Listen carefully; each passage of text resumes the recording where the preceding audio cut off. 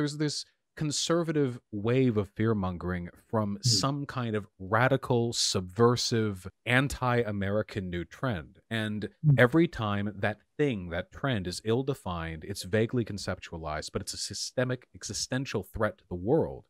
And everything is justified as a response. That stuff scares me way more than the worst excesses of whatever Robin DiAngelo writes about.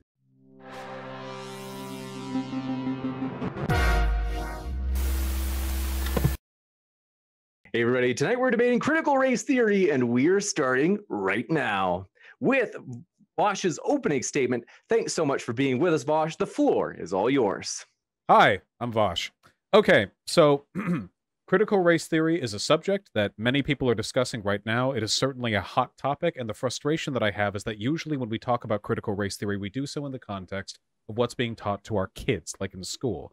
Now, critical race theory really isn't being taught to people outside of a collegiate level. Sometimes it's even a post-grad thing in sociology, criminal justice studies, and in legal studies, which has a different definition for critical race theory, because this is a fairly esoteric, academic theory. Usually when conservatives talk about critical race theory, they're referring to something else, something they don't like about anti-racist theory, or something that I guess they would have called like reverse racist a couple of years ago. Actually, I think that's a good one. I feel like I've noticed that quite a bit, actually. A couple of years ago, like, oh, this thing is reverse racist. And now it's, oh, well, this is what happens when critical race theory, infiltrates the minds of our youth or whatever. Anyway, the feeling that I get when talking about these issues is that nobody's working with the same set of definitions. So instead of fixating on the esoteric terminology of varying use and very, very limited application, maybe we should just focus on the very specific ideas that we do or don't like, because it's entirely possible we'll end up agreeing about some of them. I know there are elements of left-leaning anti-racism that I think are highly counterproductive. I see them all the time. I respond to them. I just responded to one on TikTok literally yesterday. I know this happens. Maybe it would be better to focus on those elements, the sub-points, rather than the terminology itself. So those are my thoughts, I think. Thank you very much. And we will kick it over to Kendon. We're thrilled to have you, Kendon. Want to let you know, folks, if it's your first time here at Modern Day Debate, we are a neutral platform hosting debates on science, religion, and politics. And we hope you feel welcome no matter what walk of life you are from. With that, Kendon, thanks for being with us. The floor is all yours. Thank you very much, James. Yes, my name is Kendon Fahr. I am TikTok famous, which is probably the worst kind of famous. Just before I carry on, I want to thank two people for making this conversation. Well, in addition to James and Vaush for actually being here and James for organising it. Leo Phileas, who's probably in the chat somewhere, who planted the seed of this conversation, and my friend Stephen Ryan, who runs a YouTube channel called Cider Report, who kind of made sure that this happened. So thank you very much. Go and check him out. He's all right, really. So I appreciate Vaush's candor, and I appreciate Vaush's generosity when it comes to the actual terms, because to be quite honest, he's right in that sense that critical race theory, maybe I'm not talking about critical race theory, maybe that's not what I'm actually objecting to. There are things, I think we ought to define what I'm not debating before we move on to what I'm actually contesting. So racism exists, there is a legacy of racism, and it can affect populations in the Western world and all Western countries to this day. So I'm not, and I believe that people who don't look like me suffer it more than I do. So I'm not contesting that at all. The problem is not the problem, it's the solution that troubles me. Critical race theory, as I have read about it, and as I've seen it implemented, and as I've seen it discussed by TikTok, YouTube, and other platforms, strikes me as collectivist and authoritarian. It ignores individual circumstances. As someone who's a mild conservative, which in American terms makes me a liberal, I find critical race theory not so much appalling, but terrifying. There is something about it that scares me. I'm not entirely certain what it is about. I think it's because it is collectivist, it ignores the individual and suggests that all discrepancies between racial groups are entirely the product of systemic racism. At least, again, this is how I've heard about it. And I find that sort of thing creepy, the herding of human beings creepy. I'm prepared to delve a little deeper into that, but as an opening statement, that's the best that I've got, James. So I'll just throw it back over to you. You got it. Thanks very much, Kendon, for that opening. And before we go into open dialogue, folks, I want to let you know, if you haven't subscribed yet, we have many more juicy debates coming up. So hit that subscribe button right now as we have a For example, folks, bottom right of your screen tomorrow, JF and Alex Stein will collide on whether or not the police are systematically racist. So that should be a juicy debate. You don't want to miss it. So do hit that subscribe button as well as that notification bell as well. And so with that, thanks, gentlemen. The floor is all yours. Okay. All right. I'm really, really happy that we don't have to spend a bunch of time arguing the nuances of the extent to which CRT means any of this. Unfortunately, the fault is kind of on everyone's side because left-leaning people will also say, oh, they don't teach CRT in schools. This is what CRT is. And then they'll list out something that has nothing to do with CRT, which is incredibly frustrating for me. But I feel like we can leave all that aside and just talk about the underlying ideas. So you talk about what's, I guess, essentially equality versus equity here. I think that's one of the big lines that a lot of people take disagreement on. So with regards to this, the line that I usually hear is like, okay, so we acknowledge that there are biases between the outcomes of groups in our society because, at least in part, due to racism. We know, of course, the legacy of slavery and Jim Crow has had some effect on average income and education and blah. We can agree on that. But then the subsequent statement is, well, is it entirely attributable to that? And then obviously you get into questions of like, you know, genetics or are there other factors or culture, individual responsibility. So the question I have then, I guess I would ask you is, if you did not have any broader social biases against one of two groups, what would explain disparate outcomes amongst averages between those groups? So obviously individuals will always vary, but like if there was no systemic racism, what could explain Black people on average having lower social outcomes than white people? Well, it depends because, I mean, I will answer the question, but it's a bit of a long one. You must have heard that in the UK there was a report published by the Commission on Race and Ethnic Disparities that was commissioned by Boris Johnson, led by a chap called Tony Sewell, who's a Black British Caribbean guy, to talk about that, to answer that very question. You know, is racism the #1 cause for discrepancies between racial groups? And he identified that because the thing is, well, the problem that I've got with this conversation in particular, Vaush, is that it's very much an American conversation, but a lot of these ideas are being imperfectly transposed to other countries, particularly English-speaking ones, like Britain, of course, and Ireland and other places, which also have a history of racism, but it's not American racism. It's not slavery, Jim Crow, that sort of thing. And so a lot of this stuff doesn't quite translate. So, for example, you say Black, but again, the question then becomes, what do you mean by Black? So Dr. Sewell, in his report and in conversation with people discussing the report, said Black Caribbeans, or people, Black people from the Caribbean or of Caribbean descent, have starkly different academic results from Black Africans who live in Britain. Now, obviously, again, this is not a universal constant. It's not like one group is always failing, one group is always successful. But you can see that on average, they tend to do better. Black Africans tend to perform better academically than Black Caribbeans. And his argument wasn't, what this proves is that there is a cultural distinction between African communities in Britain and Caribbean communities in Britain. Again, not universal constants. You can't be generic about this. That's where it all goes wrong. But it could be parenting style. It could be social pressures. It could be class, it could be cultural expectations. All of these little, well, I say little things, they're massive, aren't they? I mean, just talk to a sociologist, these are huge.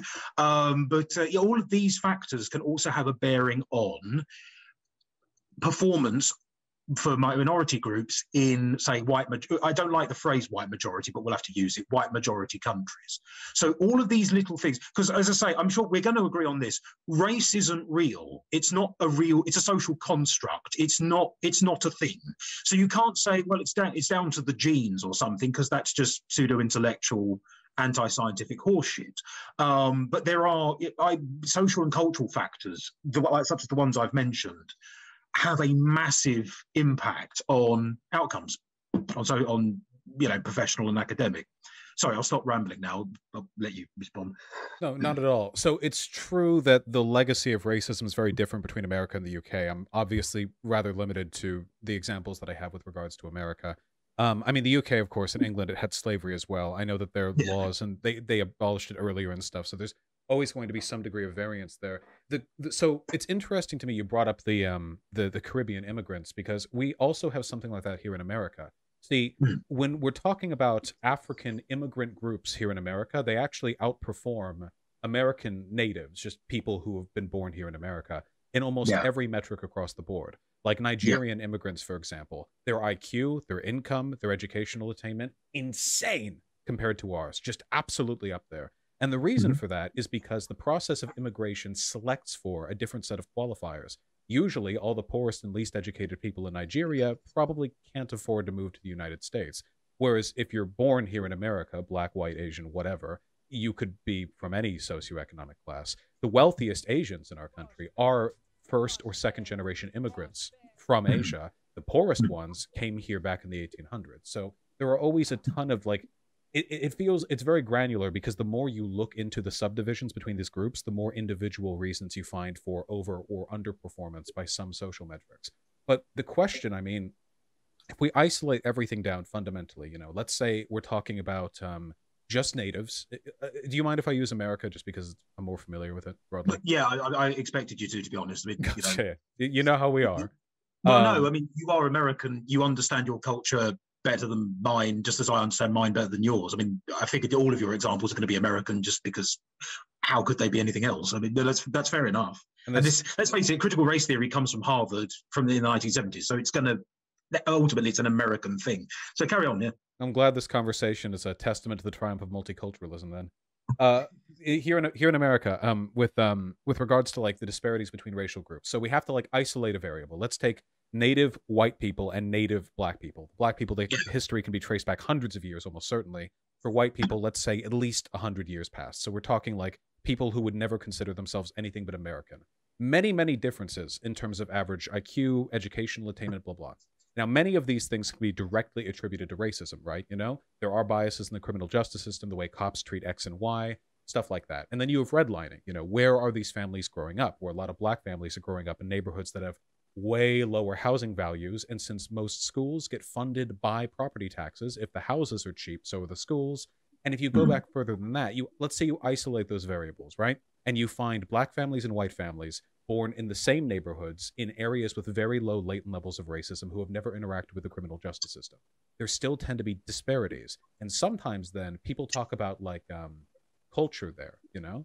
But then the question is like, where does culture come from? You know, it comes from environment or genetics, right? And I don't think black people are like genetically predisposed to a different type of culture. So it seems like, a lot of black culture, I'm speaking very generally here, seems like there's an aversion to the police, that there seems to be some glorification of like gang culture or criminality and like gangster rap, for example. You could argue like white boys from the suburbs consume this music more than almost any other group. But in terms of what we associate it with, there's definitely like a connection there. And a lot of that comes from like historically anti-systemic and anti-cop attitudes in the black community, which were, especially when these songs came out, super justified. So it feels like when people make the equality versus equity argument, if you go back far enough, there's almost always an excuse for a disparity. And it almost always does come down to racism between racial groups, obviously. If it was between gendered groups, then I would say otherwise. I'd say it comes down to some kind of, well, it's either biological or conditional, right? And that to address that, if one were to, you would arrive at a world where, on average, Black Americans, white Americans, Asians, whatever, would perform almost identically in every major social way. Not between individuals, but as populations, it would be almost identical. And I think that's what people mean when they talk about, like, you called it collectivism. It's not the idea that everyone has to be the same. It's the idea that absent these barriers, there really wouldn't be a reason for there to be these big differences between racial groups, you know? Well, yes, but this is, I see your point, but I would raise you this question with regard to differences between racial groups in terms about cultural impact. You actually have hit a point that I want to make with regards to this. You talk about sort of like gang culture, hip hop subculture, anti-cop, anti-government, anti-white sentiment from hip hop and things like that. A lot of that stuff is poisonous to young minds. If you're born into an environment whereby you are convinced that you cannot possibly succeed because you're the wrong color, or you just don't have the same life chance as anyone else, there's almost an incentive not to try. I should come clean on this one. I used to be a teacher. I'm a qualified high school teacher. I don't do that anymore because I recovered my sanity. And I was trained to encourage everybody. And one of the things that you're trained as a teacher to notice and to deal with is self-doubt. A lack of self-belief in students. Now, that doesn't mean that, you know, all black people are children. That's not where I'm going with this. But there's a kind of mentality, there's a victim mentality. That's a phrase that I hear an awful lot now. Victim mentality going around, which is propagated by certain cultural and social forces that needs to be defeated. One of the reasons, and again, I'm speaking only for the UK, I can't speak for America, and then again, we're speaking in general terms anyway, so you're going to find exceptions to this. British Africans come to Britain, or Africans come to Britain and become British, or they are born and raised in Britain, come to Britain with hope, with expectation, with ambition. And they don't all come across as middle-class people. I know a lot of, you probably know this, our NHS is propped up by foreign medical staff, for example. Most of the people, it seems like half the people who work for the NHS were not born and raised in this country. But they come over, you know, they work manual jobs, they do office work. I work with a lot of Nigerians in my place of work, for example. But they come to Britain with a sense of hope, a sense of optimism. So even if I don't succeed, my children or my grandchildren will. And that sort of idea, that sort of belief, even if it's misplaced, when transmitted, is socially constructive and individually beneficial. But if that's missing for whatever reason, and again, we could talk about historical racial abuse and things like that, that can have massive outcomes. But that's a trick, you know, massive negative outcomes. But that, I would argue, is something that it's not the system that's at fault there. There's like a subcultural or a social issue there that needs to be tweaked, but the system itself is innocent, at least in that, to that extent, in that regard. If you want to come back on that, you can do. But there we are. Well, with respects to that, so setting aside, so the victim culture mentality, like the idea that an expectation that the system is biased against you keeps people from trying as hard as they can, we can set that to the side. That argument, its existence, doesn't disprove the existence of the thing they're complaining about, right? I mean, you could potentially say the system is quite racist against you, but you must push forward in spite of that. You mustn't let that get you down. So would you argue then, you acknowledge there are these biases, these systemic problems. The issue is the way people respond to it often leads to the perpetuation of those problems, maybe? Yes. The only thing is again, when we talk about systemic issues, we have to bear in mind that, because I reject the idea that the West is governed by white supremacy. That's another argument that I've heard, and I'm not comfortable with it at all. Again, if I'm wrong, I will concede that point, but I'm not comfortable with the idea that the Western world is run for whites and whites only. I just don't buy it. When you talk about systemic issues, I mean, we've already mentioned it today. You're American, I'm British. Two separate systems. Yes, we have a shared history because one country spawned the other. So yeah, of course we're connected. Was it two people divided by a common language, as George Bernard Shaw once put it? Yeah, the trouble is I don't know what system you're referring to, because America, as I say, has got its own unique history. The United States has its own unique history of racist abuse, and Britain has too. I mean, I say this to people. My grandfather, who died when I was 10, good riddance, bastard, used to say, I'm not racially prejudiced, I hate all the bastards equally. He never met a black person he liked, really. He had no time for them at all. And when he died, I was actually quite relieved because he was a thug. And that man spent most of his life as a constable in the London Met. He was a police officer. So when people say to me about, talk to me about racist cops in the UK and things like, or in America, I go, yeah, I can well believe it. I can well believe it because my grandfather was one of them. They always say that too, don't they? The whole, I hate everyone equally thing.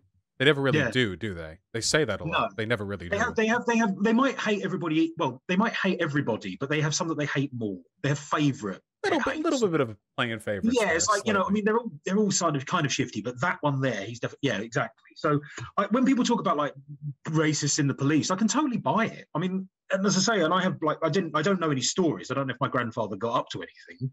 Frankly, I don't want to know. But yeah, so when people say things like that, I can believe it. But again, we're talking about two separate systems.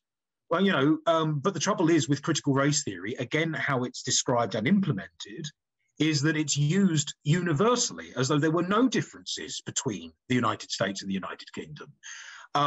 In fact, I've mentioned this too, because I mean, this is how seriously I take this topic. My place of work, I work for a bank in the UK. My place of work is introducing critical race theory into its diversity and inclusion training. And I've written letters to a couple of people who are running it, who are like chief operations officers and things like that, saying, I'm not saying you can't do this. I'm just saying that I have my doubts because a lot of this stuff is American and it just doesn't translate. So again, I'm sort of wandering away from the point there, so feel free to wind me back in. But you know. Right. So to this point, there are a couple of things that I've written down here. So there are a couple of preconditions that we have to set before we can really talk about like the fundamentals in this issue. Obviously, I'm not as familiar with the particulars of racism in the UK, though I imagine that many of them are fundamentally similar, because most of when people talk about white supremacy, they're not actually referring to, well, you said the West isn't governed by white supremacy, which is a statement that I think a person could write an entire book proving or disproving, if they wanted to. I think when we talk about systemic racism or white supremacy, I try not to talk about intent necessarily, because while it is certainly the case that there are men like your grandfather, or hey, like my grandfather on my father's side, not the living one, thank God, or many other men who I know and have known or read about, there are plenty of racist people out there, certainly. But one of the components of white supremacy is the complete absence of necessary intent. So, for example, like, you know, we've talked about this. History has effects on the present. If black people were slaves for the first 200 years of this country's existence and then were second-class citizens for the next 120, they are not going to have the same time to build the generational wealth that, say, their white counterparts might have. It's a mathematical certainty. Even if when they had signed, you know, in the Civil Rights Act, even if they had somehow psychically obliterated racism from the minds of every American, but kept all the economic systems intact as they were, black people would still be massively behind, because only then would they suddenly have the ability to do all these things that white families have been using to compound wealth and power for hundreds of years prior. So one of the issues is that it feels like we're shadowboxing against an invisible enemy, like a ghost of the past. Because when we talk about, like, well, why are black people this way in, say, Detroit or Chicago, you know? Well, a lot of it is just because of redlining, but it's not because anyone today is necessarily keeping their foot down on the scales. It's an active effort to address pre-existing biases, and that's one of the reasons why this equity thing keeps coming up, you know? If you have a race where one person got to start 20 seconds earlier, you can remove any possible restriction from the second, you know, participant in that race. They will still never catch up, assuming nothing horrible happens to the first one. Some effort has to be made to even out the game to make things fair, which is one of the reasons why I'm a big fan of reparations. Again, this is very much a country-specific thing, but here in the United States, a lot of social damage is done from the disparity between black and white people. Not just from black people being poor, but from the fact that there's a dissonance socially between those two groups. It leads to a lot of social infighting, a lot of bitterness and resentment. It leads to certain parts of our cities being underkempt, certain parts of our educational systems underfunded, and it means that there's going to be a permanent racial bias to the workplace distribution in these cities, because, I mean, if all the worst schools are in black neighborhoods and the best ones are in white neighborhoods, black families have less money than white families on average, of course the white people are going to get the tech job education. It has nothing to do with any individual teacher being racist. They could have affirmative action programs if they wanted. It wouldn't change all the underlying mathematics. So what critical race theory, you said it came from Harvard, and that's right. It was originally a legal study, which rejected the notion that there was racial ambivalence in the practice and the execution of law. And one of the fundamental presuppositions that legal scholars had relied on beforehand was the idea that unless laws were specifically targeting people based on race, there wasn't really a racial component to them. They were neutral or ambivalent beforehand. But there's an example I'd like to provide, if I may, before I hand things off to you again. In North Carolina, there was a voter identification law that was proposed, passed, and then challenged by the state Supreme Court. And it was a set of laws that were designed to ban the use of certain types of identification while voting, and made adjustments to all of the parameters surrounding voting, how much time you had to do it, like how many weeks beforehand you could do mail-in voting.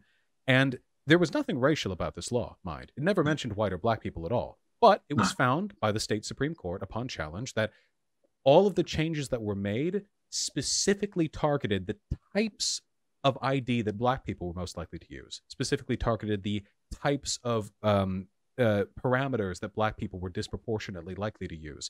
The Supreme Court ended up deciding that the state legislators had targeted black people with, and this is their words, surgical precision, without ever mentioning race. And this is one of these shadows that I feel like we have to fight against, because it's entirely possible to create, promote, and perpetuate a racial bias without ever actually mentioning race.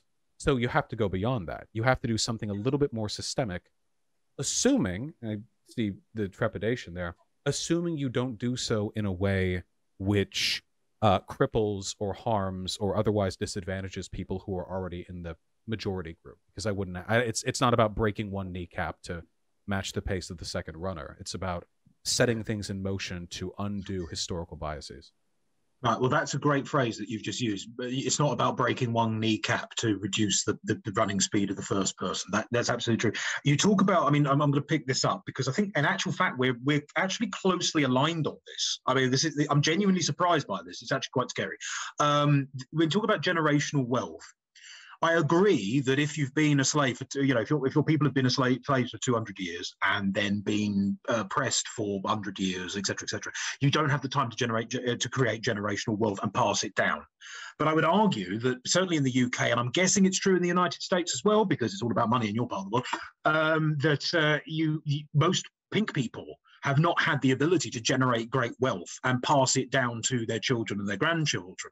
Most people in the West, certainly in the UK, and I'm guessing in the US, are living what you would say, as you would say, paycheck to paycheck. We'd say pay slip because we're foreign and weird.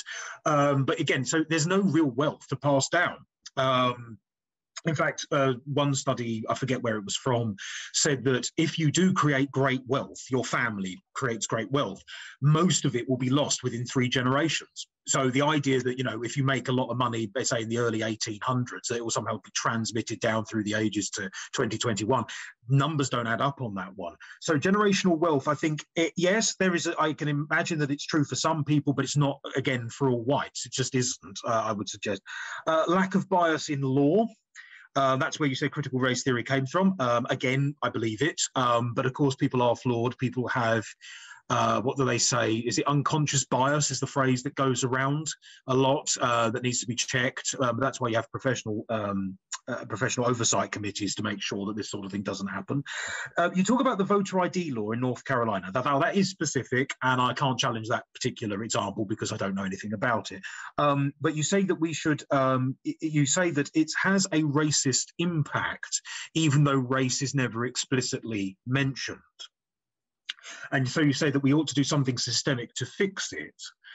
I'm not sure that you can.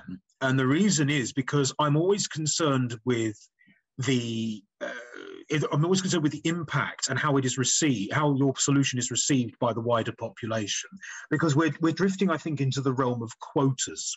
You might have heard, certainly in the UK, employers now have to employ, I think it's at least 20% BAME, Black, Asian, Minority, Ethnic employees and things like that.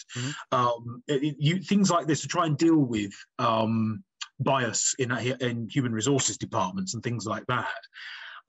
This not only creates resentment, I'm not sure it actually fixes the problem at all. Like if you're a racist and you are a hardcore racist, you really don't like people who don't look like you. Being surrounded by people who don't look like you isn't necessarily going to cure you of your racism. But more importantly, while it might benefit those individual people who've got a job, which is good for them, they've got an income, etc., does it actually do anything to deal with the wider, as you would put it, the wider systemic issues that affect different minority groups? I would argue not much, if anything at all. So, yeah, I mean, I don't know what you're supposed to, I'm going to just drop that there and hope that you could do something with it. But I mean, as I say, I don't think that the trouble with critical race theory is I don't think it actually works. I don't think it's going to have the positive impact that the theorists, the fans of the theory, are seeking, truthfully. So with regards to critical race theory, I mean, it's really just a lens of analysis more so than it is a set of prescriptions. So I don't know if it relates to the solutions one would find. But you mentioned the voter ID law, and for me, the solution to that would be fairly simple: a universal identification system in America that's handed out for free to everyone. Most other countries, most Western democracies have this. America doesn't, for some reason, meaning that ID requirements change depending on the state, their accessibility, the time it takes to actually get them. All of them can vary, but I wouldn't have a problem with voter ID laws if free voter education was passed out to everyone.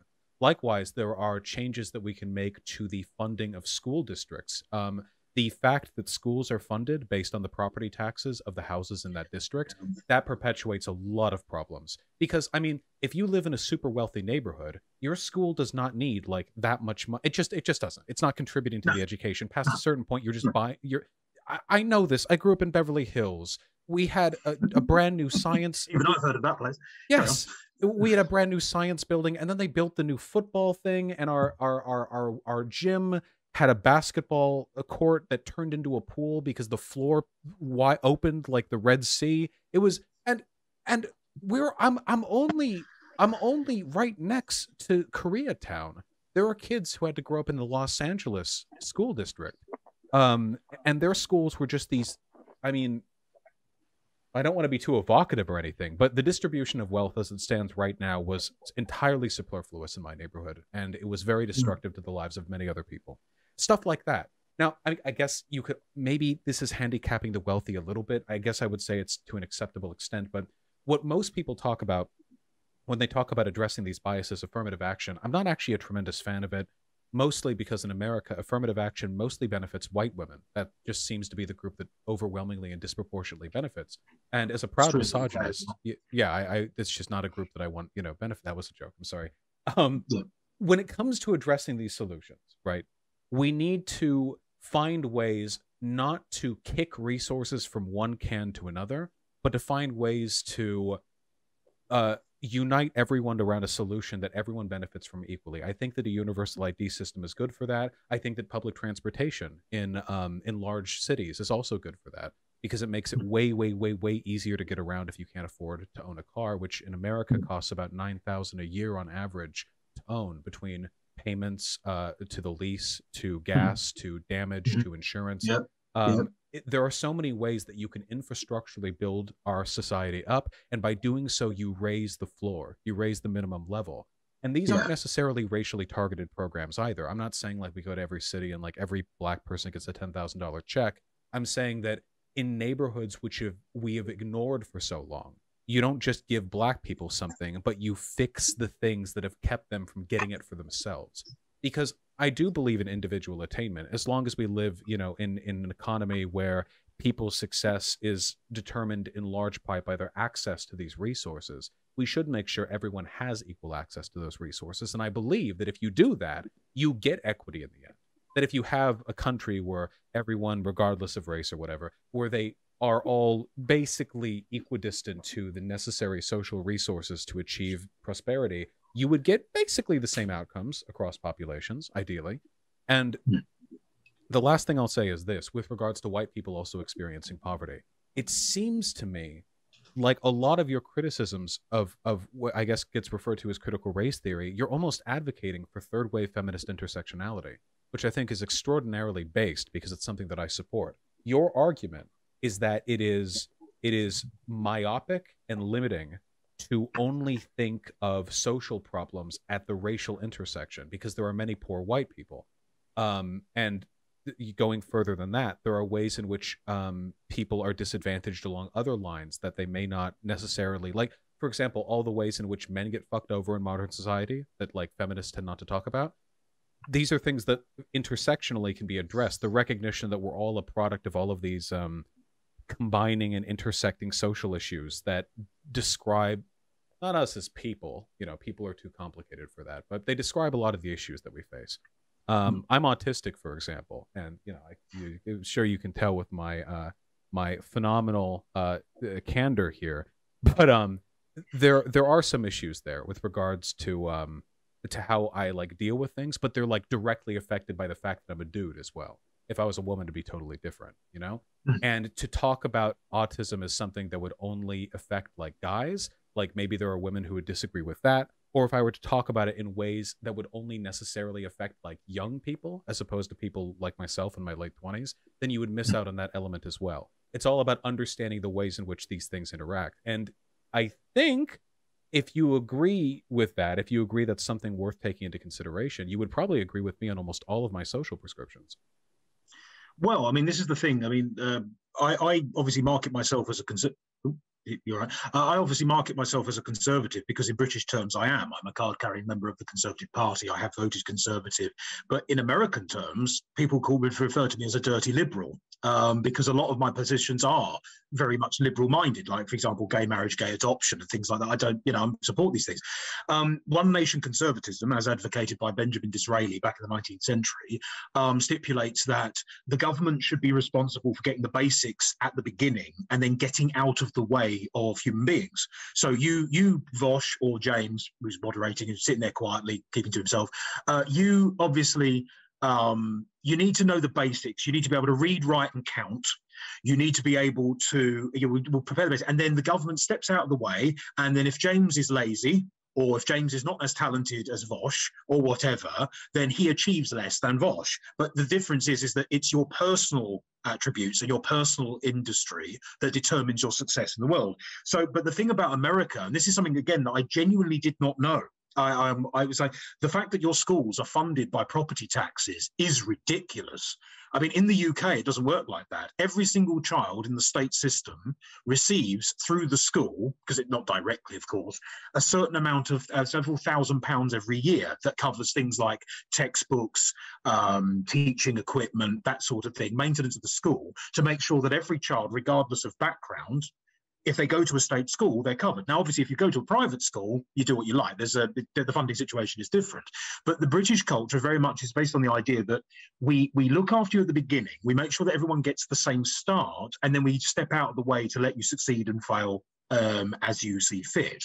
So the American system, as far as I can tell, doesn't work. Like, for example, your public transport system.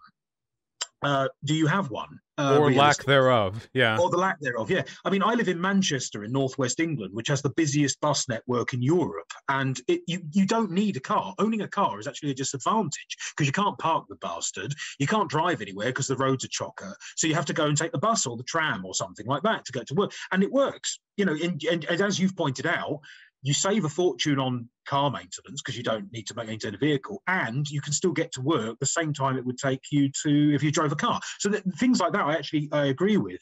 I forgot what the next bit was. You said something about blast. My mind's fallen apart. You said something else, and I've forgotten. That doesn't help. Blast. What was the next bit? Well, let's just say you agreed with it then. For the sake of charity. Well, no, I mean, I'm not going to say I agree with Vaush on absolutely everything. King of the lefties. No, that's not going to happen. Oh, that's very kind of you. Thank you. Well, no, it wouldn't be king, because I'm guessing you're not a royalist, so you'd be like chief citizen of the lefties. No, I'll take it. I'll take it. Thank you. I'm very flattered. But no. So there are little bits and pieces like that. But what was I going to say? You said something about poor whites. And I can't remember what it was. Could you remember? Can you remind me? Yeah, I think you're advocating for intersectionality. It may well be the case that here in America, black people are poorer on average than white people, but it's not like white people as a group are doing phenomenally, because they're certainly not.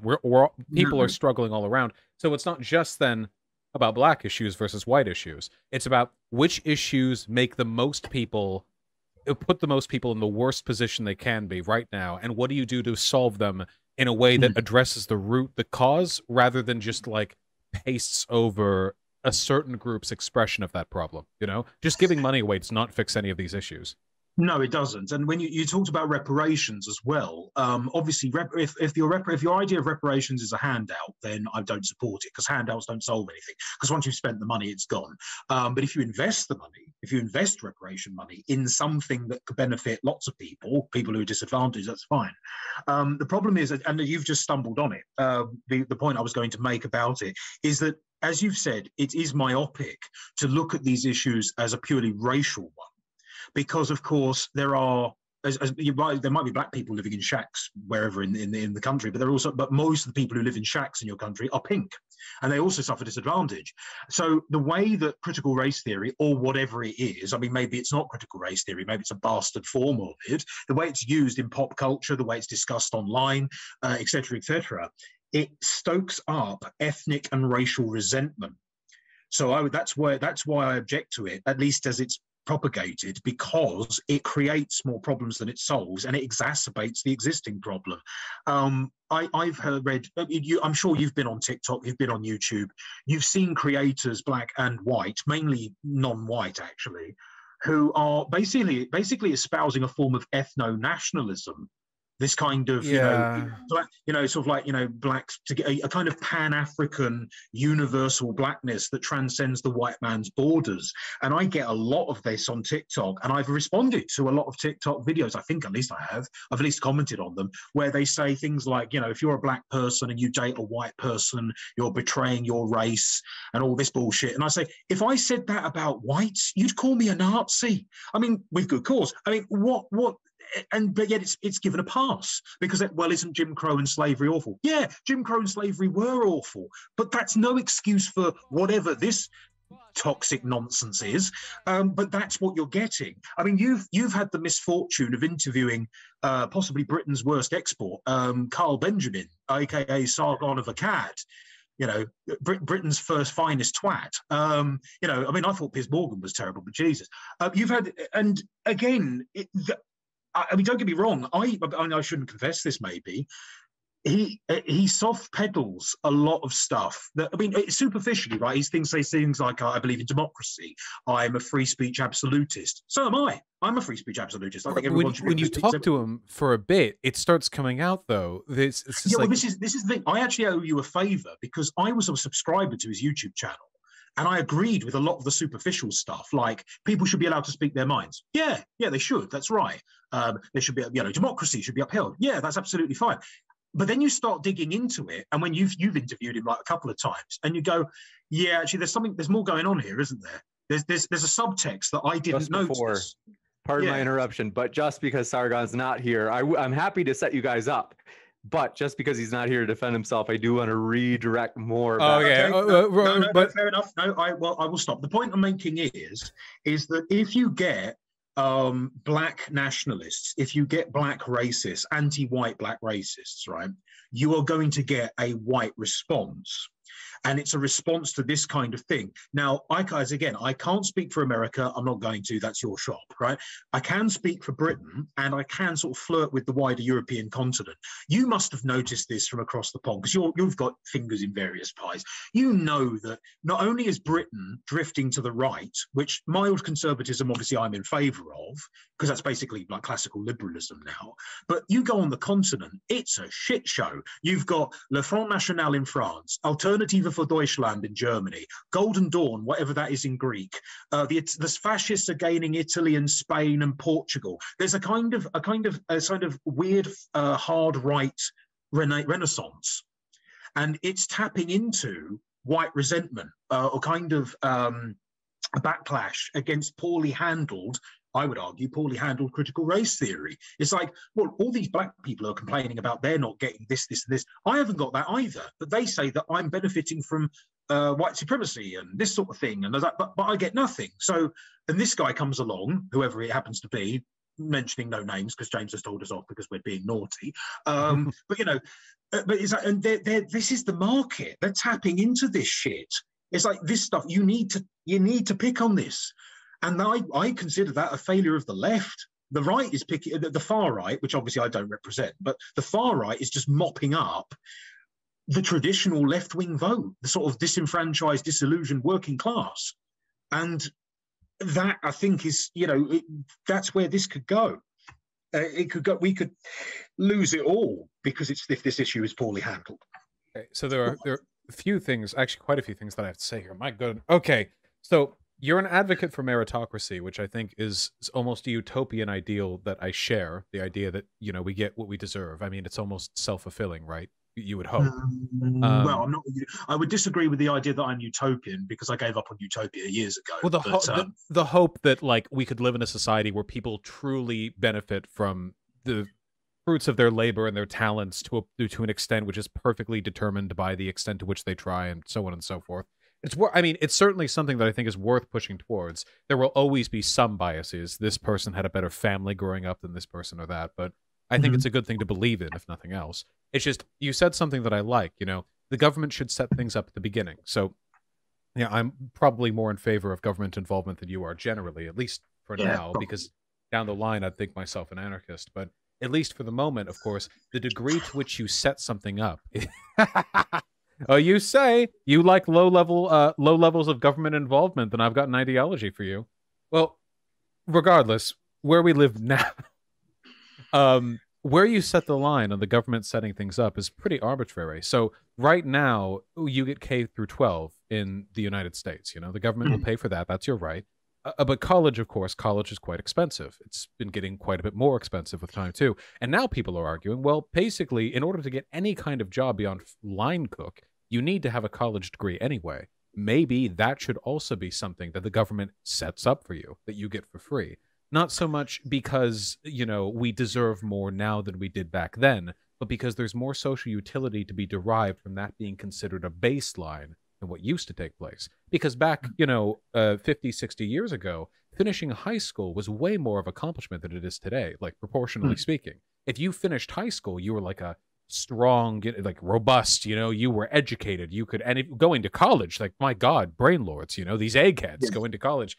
Nowadays, going to college and getting a bachelor's degree is practically a prerequisite for anything worthwhile. So maybe as the economy grows more technologically dependent, the lines shift forward. And the only point I'm making is that what it takes to set things up, where you draw that line, is arbitrary, because it could have been that maybe in America, it's only elementary school the government pays for, and that high school is something that's always privately dictated or always needs to be paid for. And all the wealthy people would get their high school and all the poor people wouldn't, and we would just have to settle for that. Obviously, we didn't go with that, but we took it a step further. But there's no hard line. It's always what you get the most utility from.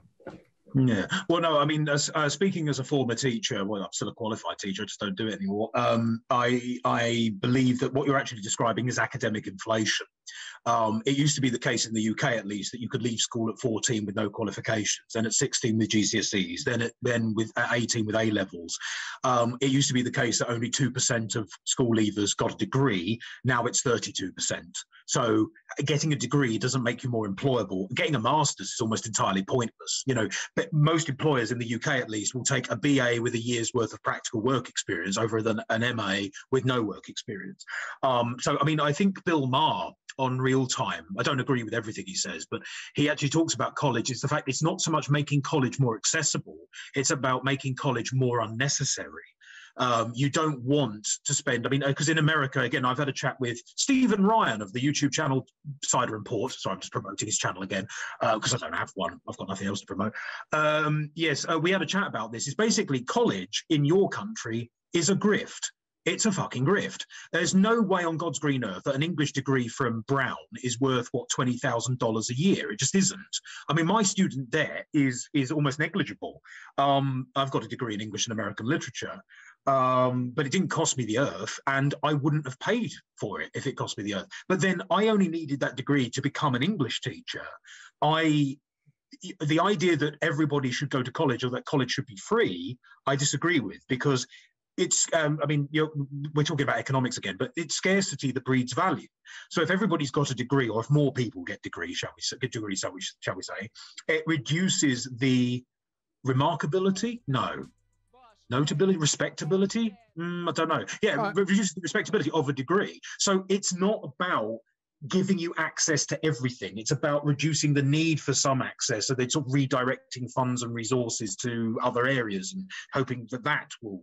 One of the problems even though with this we're discussion... slightly off topic, if you disagree, Vaush, because I have a feeling you might... Oh yeah, I'll bring it back to the line. Right. The only point I'm making vis-a-vis meritocracy is that we always have to consider what we think the starting line should be and where it is, you know? The starting line used to be, you know, living out in a peasant village.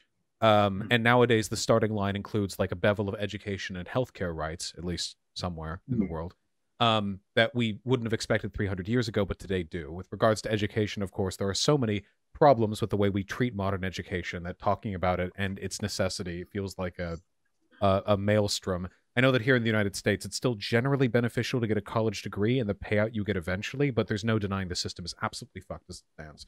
One way or another, with the meritocracy thing aside, what's interesting to me, so you talked about black separatism, the idea that there are black people essentially advocating for black ethnostates or using the kind of racist language that is, well, if you were white and you said it, people would call you a white nationalist, and fairly so it seems fair to call them the same, though Some of them argue against the term black nationalist and say black separatist or whatever. We understand the idea that we're talking about here.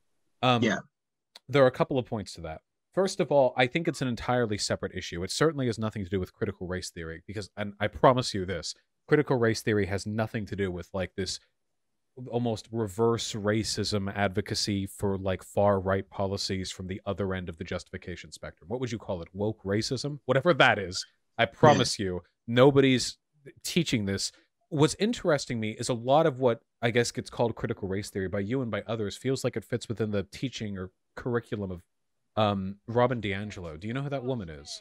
Yes. With the white privilege. Yes. Right. Yes, I do. So I despise this person, but it's not because they push critical race theory. It's because they push liberal progressivism or liberal anti-racism. And it's funny to me because I think you actually are advocating for a critical perspective. Critical race theory in the sociological sense is a derivative of critical theory, which is Marxist in nature. But Marxist things, Marxist lens of analyses, always pay due deference to class differences. Critical race theory in the sociological sense necessarily takes into consideration a lot of conditions that Robin DiAngelo does not. So Robin DiAngelo's solution to racism is what? Well, first of all, she's a white business consultant. So first solution to racism is business owners need to hire more white business consultants to tell their white employees to be more guilty for being white. Now, I'll say it. I fairly do. I've read excerpts from these books. They're essentially telling white people they need to feel guilty for being white. This is not only not critical race theory, this is fundamentally a rejection of the intersectional values that have defined third wave feminism since, what, the 90s? Yeah. I despise them. I really do. And they poison the well for discourse too. Because now I don't think this is being taught to like every student or like this is like defines the entire left-leaning, zeitgeist on this particular subject. But with people like Robin DiAngelo, they're very popular because they appeal to guilty white people and the people who know they can make money by appealing to guilty white people. And there are guilty white people in this country. I have never in my life advocated for white people feeling guilty for being white. I have never felt guilty for being white. I am of the belief that we should be entirely responsible for and proud of our own personal actions, what we've done, what we've overcome. I don't think I've ever done slavery, so I don't feel a need to feel bad about that personally. But with the Robin DiAngelo types, there's this complex grift in like the corporate, like in the corporate market where they know racism is a hot button issue and they know they want to insulate themselves against HR complaints. So they want to get hot button names like Robin DiAngelo to like talk as consultants on their company because they hear that's like the modern way of addressing racism. Robin DiAngelo makes money by telling people that she needs to be hired to tell them how to address racism. It's a circle. Like, I don't even know what to say about it, but it's not critical race theory. I promise you. If Robin DiAngelo was to present her work in any kind of like structured academic setting, 99 times out of 100 they would be picked apart by people in the sociology or the criminal justice studies field. Well, I promise you they would tear her apart. Sorry, I'm sorry for interrupting. I'm going to leap on this, James. But probably bad form, but there we are. I am so relieved that you don't like White Fragility, the book that has sold like several million copies, because because this is the stuff that's being introduced in my place of work and it's being sold as critical race theory. Robin, and I'm not talking about Robin DiAngelo, James, because I don't know her, I've never met her, but her book, White Fragility, is probably the most terrifying book I read in 2019. And as someone who is addicted to horror fiction, that's impressive. The way she tackles these topics, again, is myopic. She only looks at it through a racial lens. Like, for example, she was talking about one of the examples in the book. I don't know how much, I've read the whole thing cover to cover. I've given copies to people to say, read this and laugh or cry, depending.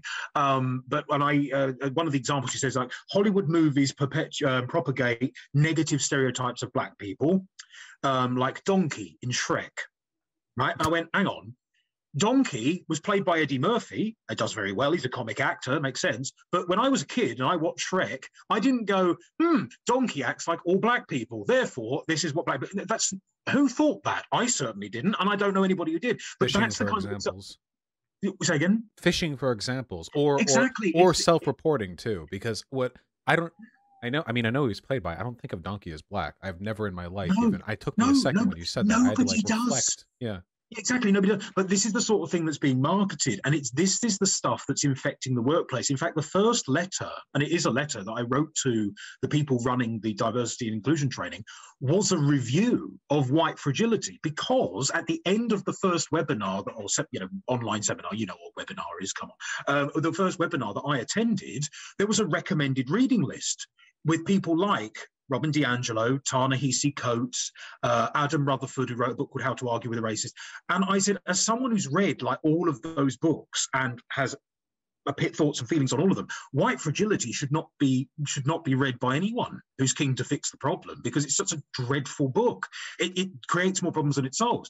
But this is the stuff that's being propagated. I mean, yeah, you say in a structured academic setting, this wouldn't be respected as critical race theory. I have no way to verify that. I must assume that it's true. I want to affirm that, because what you're discussing right now, the problems with this book, the problem with these ideas, is they're actually a fundamental rejection of the modern ideological trends, not only among sociologists and leftists, but among critical race theory activists, in large part because Robin DiAngelo is a fucking liberal, first and foremost. All of these criticisms exist as they do because they don't want to address class. That's one of the fundamental problems with like second wave feminist discourse, or like more liberal leaning anti-racist advocacy, which leads you to what? To Kamala Harris's, you can get your student loans paid off if you go to an underserved neighborhood for 3 years. The Pell Grant Fund thing.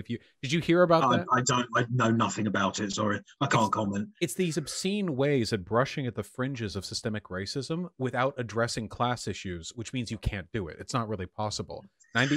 So many of the ways in which racism reiterates itself in modern society is through the economic structures that get used in ways that, without specifically addressing race, nonetheless reflect racial outcomes. The Robin DiAngelo, I mean, here a fundamental point to the stuff that she writes, a complete rejection of intersectional analysis, is this: that white people need to look internally and always reflect upon, the ways in which their prenatal biases or just internalized biases and contradictions can reflect in racism in their behavior, right? But it's commonly accepted. I think almost everyone believes this, at least in the academic circles that I was a part of, and in leftist groups that I'm a part of too. It's not just white people.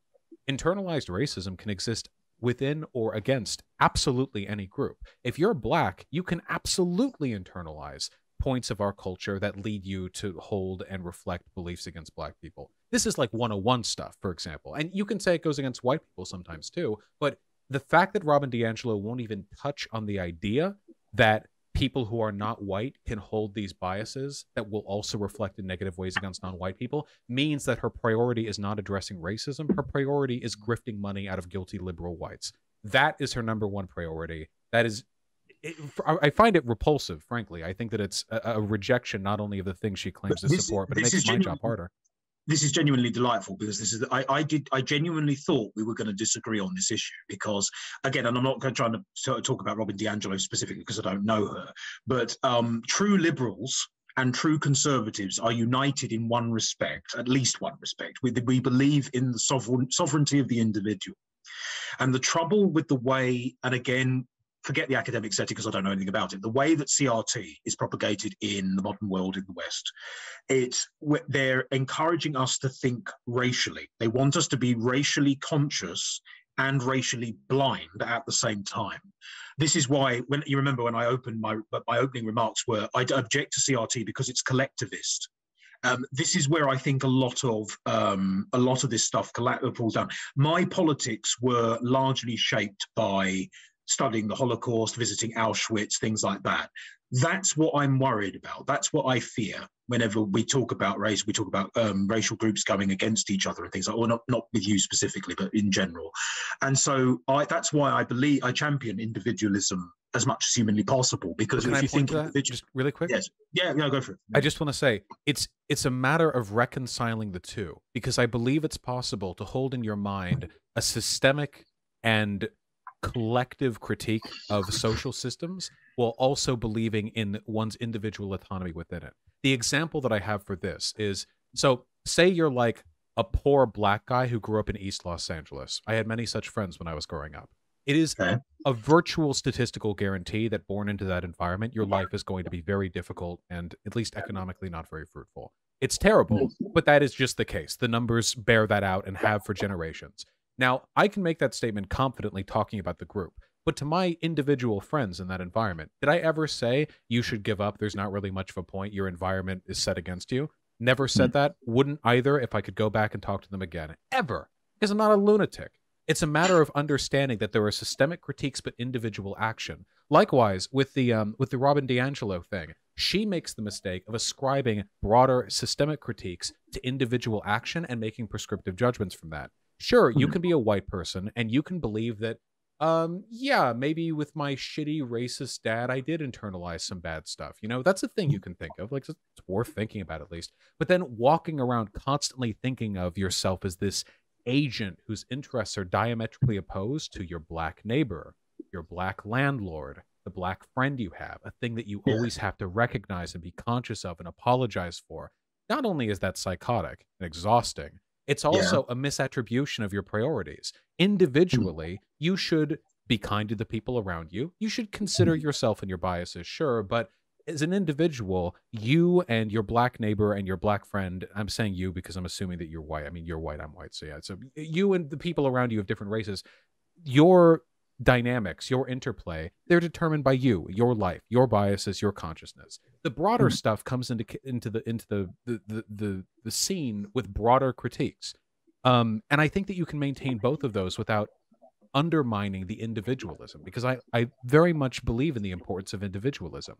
It's one of the reasons why I'm so keen on getting rid of these systemic biases, because nothing undermines individualism than the near sociological guarantee that a group of people are fucked from birth because of the zip code that they're born into. Nothing subverts it harder than being able to look at a person's like driver's license and know with almost absolute certainty what economic class they're a part of.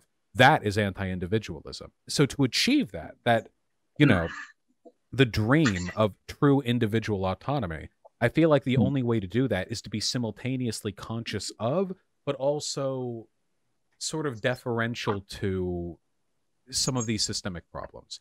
All I'll say is that I think about systemic issues regarding race a lot, but I just don't think about it when I'm hanging out with people in my life who are like of different races or genders or whatever. I never think of it when I'm interacting with them. I think of them and myself as individuals. And then when I'm sitting here, I'm thinking of things, I guess, in a broader sense, because it feels more prescriptively useful when talking about stuff like policy, you know? Well, no, but this is where I think that the difference between you and me is, I mean, you want to talk about, you know, being born in a certain zip code determines your future. I'm from the UK. We have a deeply entrenched class system and have had for almost 1,000 years. I don't have any hope that you can fix it. You know, if you are born into what you call it a housing project, I would call it a council estate. If you're born and raised there, the chances of you becoming prime minister are, well, there is no chance. So I'm afraid I don't. Where we disagree, I don't believe you can fix systemic issues, to use that phrase. So we champion individualism. We try to liberate as much as possible, but ultimately there is going to be a hierarchy of some kind, and it's not going to be entirely fair. So I don't think you can fix it entirely. You talk about obviously not walking around with this sort of psychotic obsession with you know, how you interact with other people. Again, that's the sort of thing that's winding people up. You're right. I agree with you on that score. You can't walk around thinking like that, because that would be insane. You'd go mad. You wouldn't be able to think about anything else. The other thing that also bothers me about all of this talk about racial grouping and things like that is, I mean, I as I say, I don't know you personally, Vaush, but you're apparently like Irish and Polish. Is that right? That's your like background. Nailed it. Yeah, most people don't even know the Polish bit. Right? Yeah, well, they Irish and Polish, right? So those are two white and pink populations. I don't like using white and black because I think they're loaded terms, but those are two pink majority populations that have also experienced colonization and genocide. But because you're pink and therefore not brown, and therefore you're seen by a lot of people as, well, you're still white, and therefore you're still, and that really winds me up, because you think, if the Slavic tribes of Eastern Europe have been slaughtering each other for millennia, the Irish have been occupied, you know, England has occupied Ireland for 900 years now, with varying degrees of success. I won't dwell on that because Stephen Ryan's probably in the comment section screaming now. you know, and of course, Jews, the Ashkenazim of Europe, possibly the most persecuted tribe in European history, with the exception of the Roma people. So the idea that pink people can't experience deep issues is, well, actually, I would argue it's racist, but also it's not covered. It's not covered by any of the stuff that I'm reading from commentators. And again, I'm not talking about serious academics that you might have talked to, but the way this stuff is being abused in the wider culture. So those groups get shafted because they're not covered by something, and they really deserve to be covered. Well, the big problem with me, and this actually goes back into a central problem that I have with something earlier that you said that I'll address shortly, is, so, okay, two things then. First of all, with regards to how to fix systemic problems like this, you know, we do know that we can fix these problems to an extent, though, right? The problem is, like, we make essentially no effort to. Right now, Detroit is undergoing a massive urban renaissance as a bunch of the old elements of city architecture are being dismantled in favor of a renewed public transport system, a restructuring of their suburban population, stuff like that. And apparently it's led to an extraordinary increase. Guys, it is Detroit, right? It's not Chicago. It's not Detroit. I think it's Detroit. It's one of those cities. I'm pretty sure it's Detroit. There's been a huge... Is it Chicago? It's one of those goddamn cities. Anyway, there's been a huge... They're pulling my leg. There's been a huge uptick in the degree of social mobility, the access to public services on the part of poor people, on account of these fundamental civic changes. There are changes we can make to the way our suburbs are designed, our public transportation, the way our IT cards are divvied, and the laws we have with regards to voting. All of the... I'm speaking, of course, here in America, but I know that fundamentally a lot of these problems exist in the UK as well in their own ways. The political system's fairly different, but in terms of infrastructure and public systems and the way the NHS has been privatized to an extent and sort of whittled off over the past few decades, there are ways in which these systems can be addressed. And the autonomy that I'm looking for, the individualism that I'm hoping for, is something which is at the end of that tunnel. A product that we can arrive at after a sufficient amount of investment has been put into making sure society does allow, I mean, if you want to think of it this way, the wheat to be separated from the chaff, right? We don't really know at the moment because, I mean, here in America, at least, if you're like an upper middle class white person born in the suburbs, you can be an absolute loser and live a life of fair decency and comfort, you know, and get and consume more than a dozen poor people.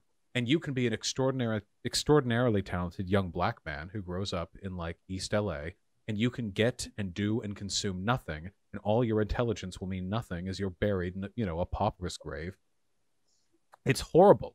If we're looking then to the dream of people's talents being reflected in the lives that they live, this is something that we need to do. Establish a bar, a bottom floor, and we've come so far since the Industrial Revolution.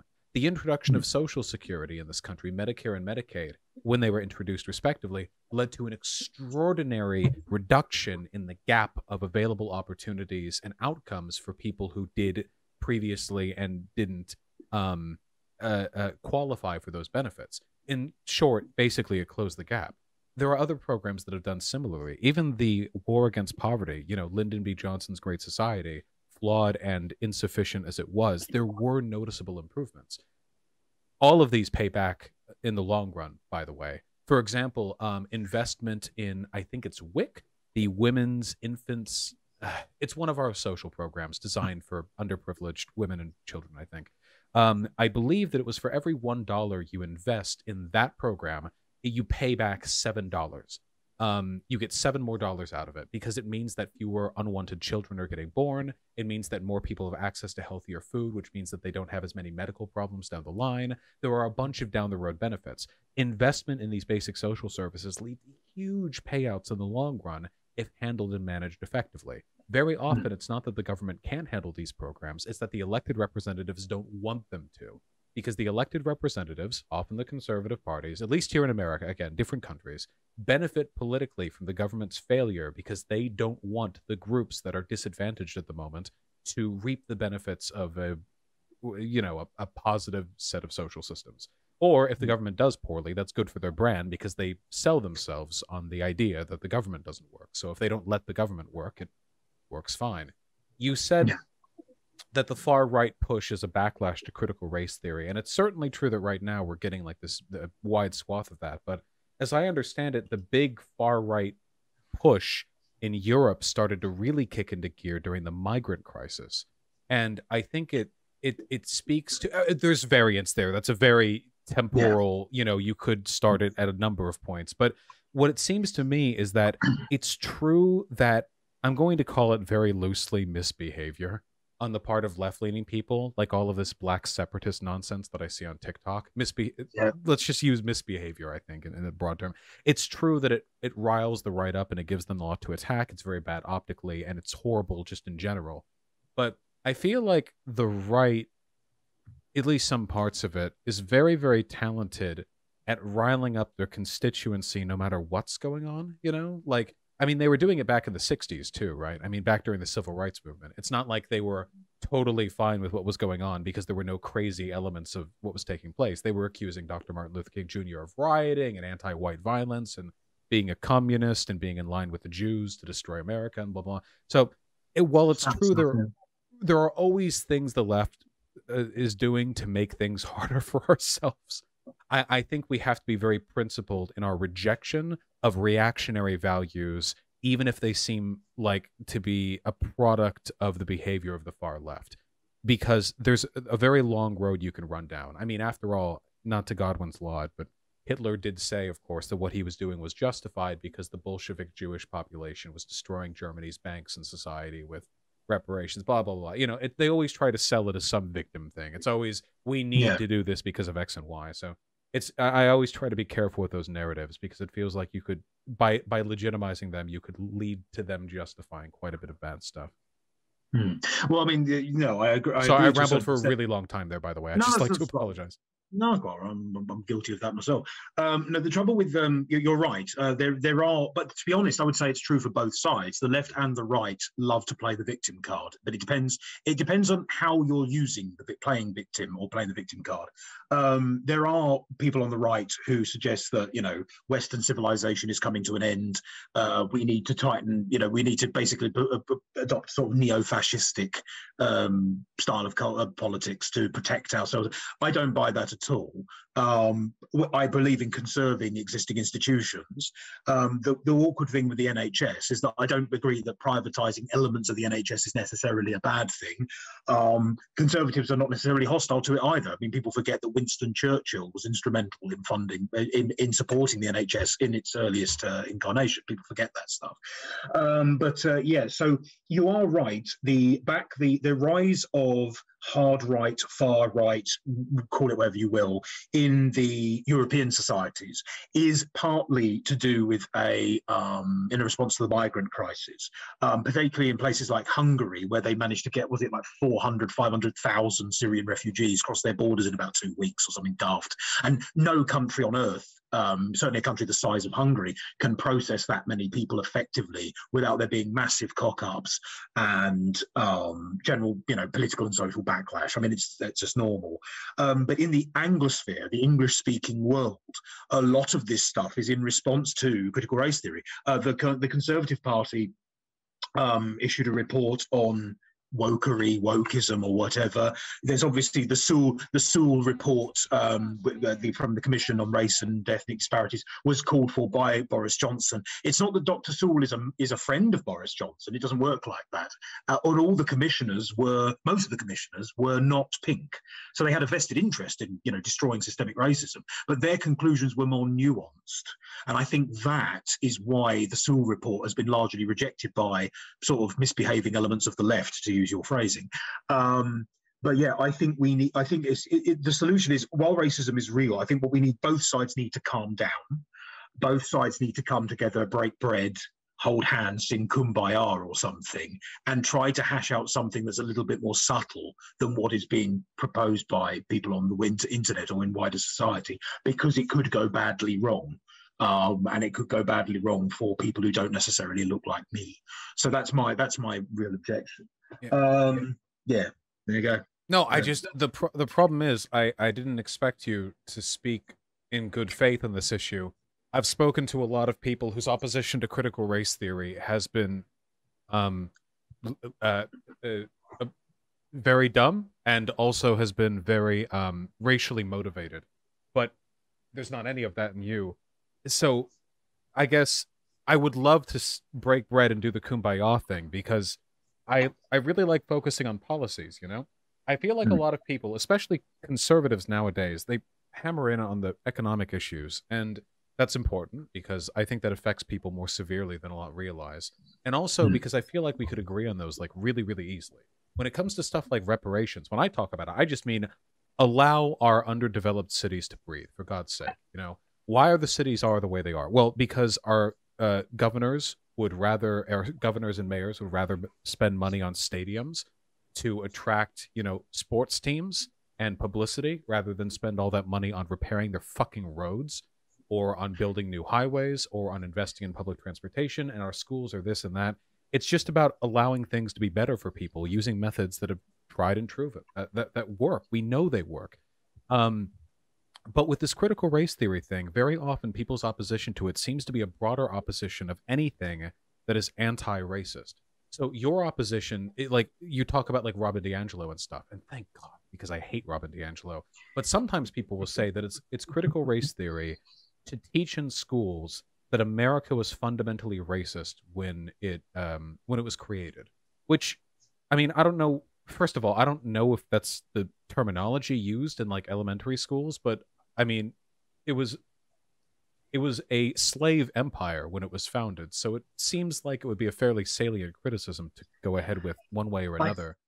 Can I leap on that just sure. a second? I only want to say that while again this isn't critical race theory, it's just so often critical race theory gets invoked as a criticism of like anything progressives say that have anything to do with race. And in that respect, I feel like we have so little to agree on because they push for, oh, you know, in school you can't teach this or that, push for patriotic education, you know.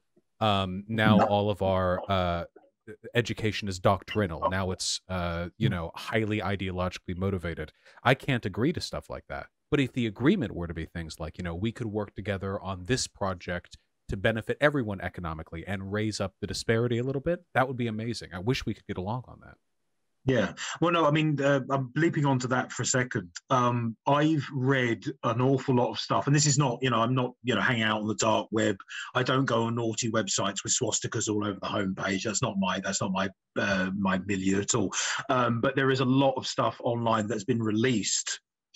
This stuff like you must have read this about talking about, like, for example, in business, Coca-Cola in Atlanta, where they did a slideshow and one of the sentences was try to be less white and things like that. I did a video on that one. Oh, you did? Well, so did I. That was actually one of my first viral hits, was me commenting on this utterly ridiculous toxic crap. That was Robin DiAngelo, by the way. Oh, was it? Oh, Robin DiAngelo made that PowerPoint. I can't say anything because James will hit me. Right, okay, no. No, they're talking about education. The problem is that it's being used as a weapon, and this is because one thing we definitely agree on is we don't want to parcel society off into racial tribes, because when you've got, I mean, there's always going to be racial tension to some degree. You put two tribes on one patch of land, there's going to be racial tension. It's just going to happen, right? But the trouble with the way this is being used in schools is, yes, your country was indeed you know, when the genocide, slavery, etc. My country, you know, we made a fortune out of the slave trade, you know, things like that. I mean, municipal buildings in like Glasgow, Bristol, London, they're funded by a lot of slave plantations or plantations that you know, use slaves. The problem is that I think the objection, at least in your country, when it comes to education, is that this theory, whatever it is, I mean, if it's critical race theory or something else, is being used to encourage people to divide on racial lines and then to turn against each other in a kind of like divide and rule strategy. That's the deep fear that I have, and that sort of stuff is coming into the UK. And because again they ignore all cultural and national nuances. And there is now a backlash to it in British society. People are now worried that their children are being taught this stuff. And I mean, Britain, for all of its flaws, its many, many, many flaws, is one of the most successful multicultural societies in Europe. We lead Europe in terms of interracial marriage. and things like that. The mayor of London is a British Pakistani, for example. I think we've now got the most diverse parliamentary body that we've ever had. And again, that wasn't by design. That's just because this diverse body of politicians reflects wider British society and the mood of the British people. So a lot of this stuff, which is cooked up in America, doesn't work in America, but it definitely doesn't work in Britain. And it's going to create a lot of tribal conflict. Well, again, keep in mind, if we're just talking about like the product of Robin DiAngelo here, it's really just whether or not, you know, the federal institutions and the corporations hire her as a consultant or hire people who reflect the kind of language that she uses. It's just in Black Lives Matter, the movement here in America, you know, the marches had hundreds of millions of people. It was the largest civil rights march in the history of this country.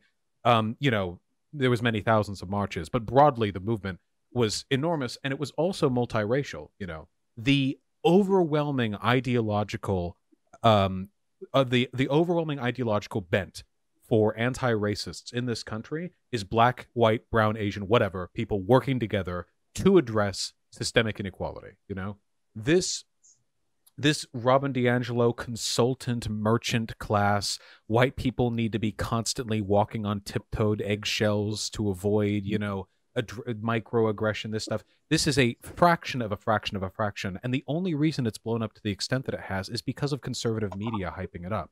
If left-leaning media had controlled the reins on what elements of anti-racist discourse were promoted, you would be seeing Black Lives Matter protests, the hundreds of thousands of people marching in New York or Los Angeles in tandem, shoulder to shoulder, black and white, chanting against police brutality. But we don't see those. We got a couple videos of those, maybe. We mostly got videos of a couple of buildings being lit on fire in Portland, you know. And now we have literal congressmen like Matt Gaetz accusing the Joint Chiefs of Staff chairman of being like a woke tool of critical race theorists because he refused to denounce an academic theory of which he, at least to my understanding, had no apparent understanding what it was or what it meant.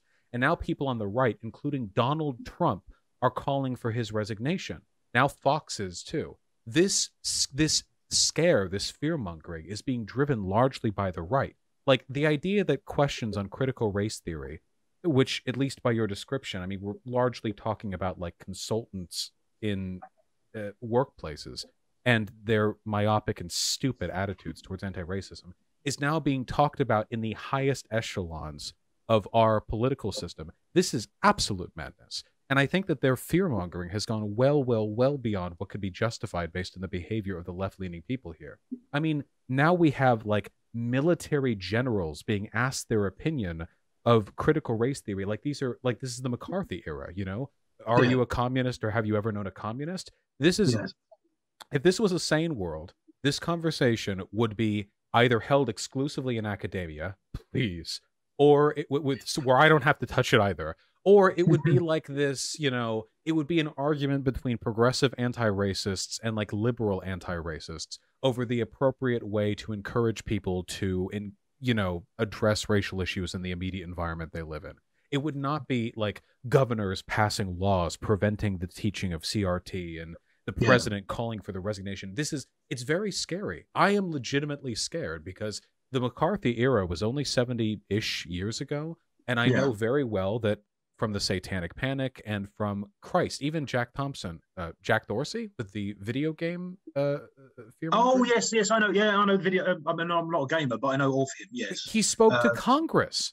Not Jack Dorsey. That's Jack Thompson. Yeah, Jack Dorsey. He's the head of Twitter, isn't he? Jack Dorsey. Yeah. No, Jack something. I know who you're talking about. It was the same with the Comics Code. Every once in a while, there's usually something that incites it from the left, but there's this conservative wave of fear mongering from some kind of radical, subversive, anti-American new trend. And every time that trend is ill-defined, it's vaguely conceptualized, but it's a systemic, existential threat to the world. And everything is justified as a response, whether it means cracking down on education, mass firings in the government, like huge fear-mongering campaigns in media. That stuff scares me way more than the worst excesses of whatever Robin DiAngelo writes about, you know? So that's what I have to focus on. Maybe there are elements of this that are out of line, but that stuff is a legitimate threat to freedom of speech in this country. No, I mean, I understand that obviously passing laws. I mean, as someone who is, as I said before, a free speech advocate, I don't like cancel culture, and I'm one of those people who believes that cancel culture really exists because I've been the victim of it, in mild forms. I don't like laws being passed to censor academic inquiry. That doesn't sit right with me. I don't like that kind of academic censorship at all. I want all ideas, including shitty ones, to be broadcast and be readily available. So if you are shall we say, a white nationalist and you want to promote that kind of philosophy, I would let you do that just so that I could tear you down, because in my experience that actually works. When sunlight is the best disinfectant, put your arguments forward and we'll have a chat, and then I'll prove you wrong in about 5 seconds because you're an idiot. And, that seems to be the healthiest response. Call him Pink bad Boy. Ideas. Say again? Call him Pink Boy. They hate that. Pink Boy, yeah. The white nationalists, I mean, yeah. Oh yeah, and it's like white people don't exist. Shut up. Anyway, never mind. Moving on. So yeah, so obviously I don't approve of the censorship, but I think a lot of this stuff, because as a mild conservative, I can say this as much. My instinct is to preserve what the good things that we have. Reform is. I'll entertain reform, but I won't entertain revolution, because the system, while you might think it's flawed, and because it is, doesn't deserve to be destroyed, doesn't deserve to be brought down. I like free market capitalism. I like the monarchy. I like British parliamentary democracy. I like this stuff, and I want to keep it, and I want to pass it down because it mostly works. But the trouble is that this, whether it's CRT or some mutant form offspring of CRT, I think it's being appropriated by bad actors who mean to break stuff. They're not really interested in tweaking little problems, because that's really petty. It's very small. It's very quiet, and it's kind of boring, really, isn't it? Let's be honest. It's kind of boring. You don't get a lot of. Whereas setting things on fire, or stirring up revolutionary fervor, that gets you in the history books, and that's you get photographs in the press and everything. So I think, maybe a lot of the right-wing reactionary stuff is overblown and a bit even hysterical, but the left has got a lot of soul searching to do. It's got to look inward and say, how are we fucking this up? Because there are, and you know that you admit this, was the left is fucking this up. Parts of it, because the majority, again, we're talking about a limited framework here. The vast majority of the Black Lives Matter protests and the associated advocacy and the part of our Democratic Party and most of our educational and social institutions is one of locking arms, right? I mean, if you could, so I think you agree with me on this, but if I can get you to, so I wholeheartedly denounce this myopic, liberal, reactionary attitude towards anti-racism, which promotes fear-mongering and otherization, the idea that white people should feel guilty, the idea that black people should feel victimized, right? Like off, like they're being hurt by the people around them in unjustified ways. What would be a good term for that? The idea that I'll just say oversensitive. The idea that black people or whatever should be oversensitive because doing so is a way of extracting penance from the privileged around them. I think these are reactionary ideas. I just think that we can fight against them without kind of promoting the narrative that may legitimately lead to like the First Amendment rights in my country being subverted by the Conservative Party. Well, I don't know anything about. I mean, it's the first I've heard of the idea of the First Amendment being suppressed by the Conservative Party. In fact, the way it's been sold to me is that it's the other side of the aisle that's actually doing the subversion. I mean, Black Lives Matter. We're sort of drifting away from critical race theory a little bit here, but Black Lives Matter, BLM, as I insist on calling it normally, I have problems with, because again, while I'm happy to admit that Black Lives Matter as much or as little as white lives do, and I'm not going to contest that point. There's something about the organisation that, I've had this conversation with Stephen Ryan, who runs a YouTube channel called Cider and Port. I'll stop promoting his stuff now because I'm not getting paid. But I have problems with the organisation because I think, again, bad actors have manipulated it. Can I just say one quick thing before you continue with that? Go on. Just keep in mind that the protests here in America took hundreds of millions. The organization is run by it was like a few dozen people, or they had like 3 reps who anyone knew about. Like the organization, very few people even knew about or did anything regarding the organization. It was mostly just the big movement that people cared about. So I didn't mean to interrupt. It's just sometimes people no, and I mean, it's not the. This is another thing another aspect of this whole, race relations thing that bothers me. When I say that I oppose BLM, I don't oppose the sentiment of BLM. I oppose the organisation that promotes the sentiment, if you like, and I provoke the movement. Why is this the only organisation that gets gets broadcast, gets any kind of media attention, for example? I went on their public website many moons ago, and I looked at their about page, and I saw there were all sorts of things that they were standing for. Like, it wasn't just about police brutality, etc., etc. It was about ending the nuclear family. It was about ending capitalism. It was about, hang on, wait a minute. What's this got to do with about policemen beating up black people with sticks? That's nothing to do with it. And so I became incredibly cynical about BLM because you're kind of sort of using the topic of police brutality, which we all agree is a problem. It's just not nice, but you're using that as a kind of a wedge issue. Is that the right phrase? To sort of drive in other policies that have nothing to do with it. And I'm thinking, well, no, I can't endorse it. But again, this is the problem with bad actors. This is the problem with bad faith representatives of these ideas, is that they corrupt the discourse, to use that phrase. I think you've used that. And that's the stuff that people pay attention to. And that's where a lot of this backlash comes from. But there's a reason for that, though. It doesn't get paid attention to as a product of this organic exchange of information. It gets paid attention to because those are the issues the conservatives know they can best fearmonger over. Even if, and I guarantee this, even if the left was extraordinarily and disproportionately effective in promoting all of their ideas in the most optically effective way, there would be no attention driven to it. They would just work harder to find the things they could effectively fearmonger over. It's always something, right? It's just when I think of Black Lives Matter, I don't even think of the organization, for example. I think of the incredible spontaneous movement across this country in response. It was around before then, but largely in response to George Floyd's murder. And all the hundreds of millions who participated and protested in these peaceful protests widely across the board, that broke every previous record for organic participation in anything in this country. And to so many people in this country, Black Lives Matter is represented entirely by like a trio of women who run an organization that shares its name and like Antifa in Portland. And that's it. And I don't know how you could do the math on this, but I feel like we're talking about a degree of good faith participation which exponentially outweighs anything argumentatively, negative. And yet we know where the media attention goes. So I have to be careful about this, and I have to push back on the narrative that like the left is enabling all of this, even to the extent that they do. If they didn't at all, I don't know if it would matter. I don't know if it would change anything. I feel like, the fact that Robin DiAngelo alone commands so much attention and time, not just with you. I have to make videos on her. She's just a random fucking author. She's not even an academic. She's not like Chomsky. She's not a DNC operative. She's just this random white lady consultant. But everyone talks about her, including me. It's such small avenues and axes command so much of our time and attention. But we can agree on the fundamentals, can't we? Civics, infrastructure, education, transportation. Like, these are things that we should be focusing on.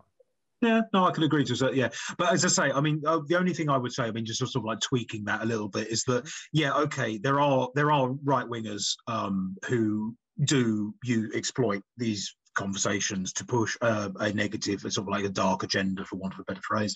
But as I say, I don't like the narrative. I'm not saying that you've promoted this, but I don't like the idea that it's only the right that's fiddling with this stuff. There are bad actors on the left as well. The thing is, Vaush, is that you're left of centre, I'm right of centre. Well, at least I think I am, at least in British terms. We just have to police our own houses. That's essentially what we have to do. We have to be introspective and look at our own side and just make sure that we're all behaving ourselves. One of my hobbies, well, I'd say it's a hobby, it's a bloody chore, is going through my own comment section, ripping out all the white nationalists who sort of like dribble into my comment threads, who seem to find me on TikTok. That seems, because again, I don't necessarily block them, but I challenge them because I feel like I've got to do that.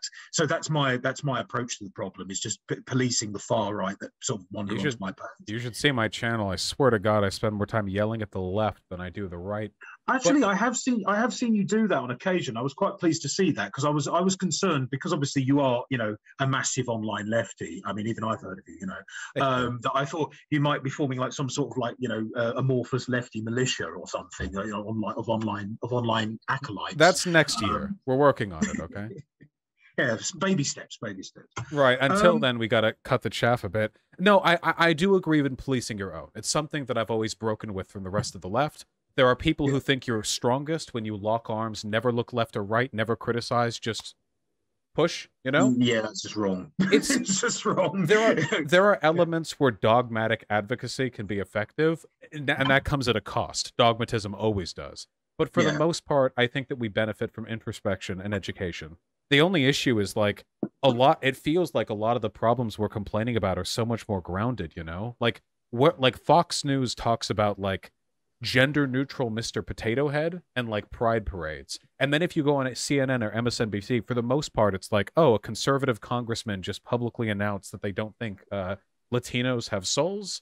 And they believe that there is an ancient cult of Filipinos who are casting a witch's spell against President Trump. All Americans come together and protect him with your spiritual energy. Like it feels like there's a big disparity there, you know? And sometimes, oh, sorry. Yeah.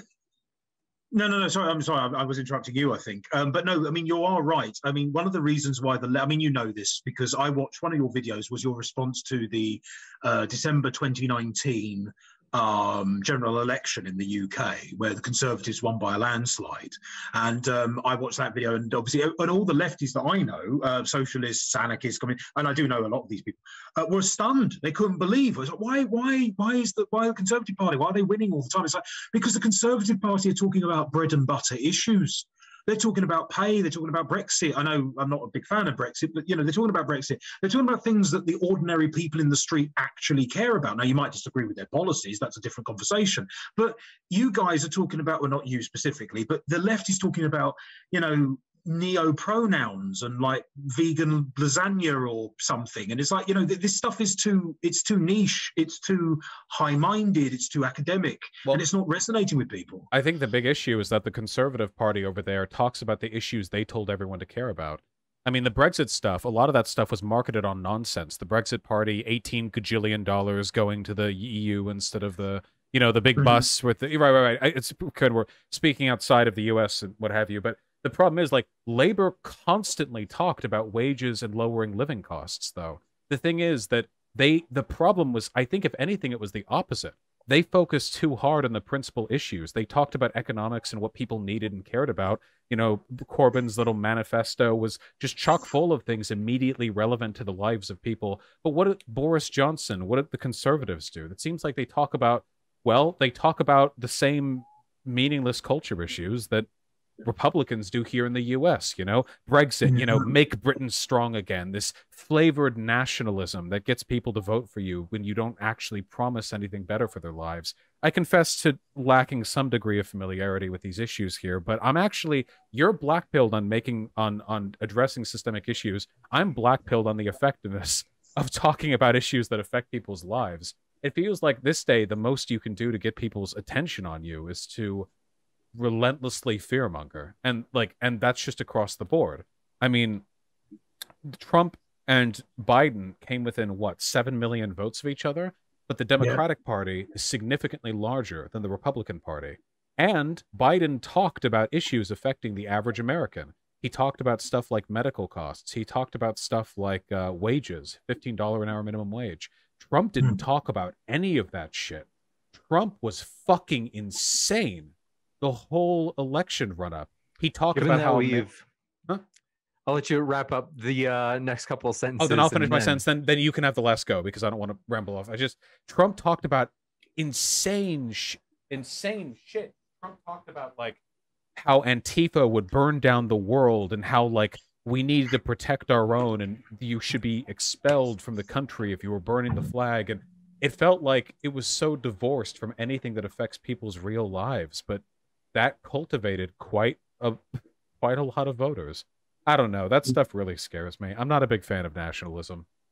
Well, it depends on what you mean by nationalism, I guess. But I suppose if it's just to wrap up then, because I mean James wants us to. Yes, I mean we can't talk really about Brexit and Corbyn and my deep resentment of that man, because we haven't got the time, and it's sort of drifting away from the main topic. So yeah, I mean it's quite possible then that the critical race theory that I'm thinking of is not CRT at all. I would concede that point, but it is what is being promoted as CRT, and I resist it vehemently, and I believe that I'm doing so for the benefit of people who don't look like me. That's essentially it. I think we actually agree on an awful lot, which is actually kind of scary in a weird way. Gonna get you. But as I say, I still, critical race theory, as I have read about it, as it's being promoted, whether it or not it's real CRT, is dangerous and must be stopped. We must stop it. That's my position, and I think we kind of sort of agree there. There you go, James. Is that a good enough summary? You got it. Thank you very much. Folks, want to remind you, our guests are linked in the description. If you haven't already clicked on their links, what are you waiting for? You can click on those links right now. And that includes if you're listening to this debate via the podcast. We put our guest links in the description box there as well. So check them out. And we are jumping into the Q&A. We are going to move quickly as Kendon. Folks, I don't know if you know, maybe you didn't know. Kendon, what time is it right now where you are? 7 minutes to 3 in the morning. Oh, gotcha. Oh, yeah. Thanks for staying up so late with us, Kendon. We really do appreciate you being a team player. I'm surprised I'm still awake, mate. I have had tactical coffee, but I'm surprised I'm still awake. Cider and Port happens to be the first one chiming in. Says, Kendon, you know we're friends, but I have to root for Vaush on this one. Vaush's sex appeal is just too much. I think anyone who was attracted to me would be attracted to Kendon and vice versa. All my chat has been doing is making jokes about how there are two of me or two of you on the screen. I get lots of this. I mean, obviously, if I take my glasses off, people on TikTok say that I look like Jack Black as well. So I get lots of duet videos with me looking like Jack Black and things like that. So, no, I mean, Stephen, I know that you're a mad Irish socialist lefty wonk. Therefore, you have to side with Vaush. It's like the law or something. So I don't take it personally, although you spurn my love, you bastard. Carry on. This one coming in from UKPI says, we pick out differences in people. It's inherent. I'm not sure what their point is. I'm not sure. It came in early. Yeah, I'll just say, yeah, we do. What are you going to get from that? You know? Yeah, I'm not sure what the. I'm with James on this one. I'm not sure what the point ultimately was. If they could elaborate, that'd be great. But yeah. Next one coming in from the Batman says, too much agreeing. Can we get Vaush versus JF on CRT? Well, we'll see. Hold on. Just want to be perfectly clear. What'd you just say? Who's JF? Oh, JF Gariepi. He's a Nazi. He's one of them. He's a twat. I see. Right. So scum. Conversations like that are infinitely more productive than any conversation I could ever have. Like, he doesn't even believe in democracy. Of course he's not going to be. He believes in a white ethno-state. Of course he disagrees with critical race theory. Like, obviously. Yeah, but this is the thing. Is like I'm sorry, I'm going to pick up on this, right?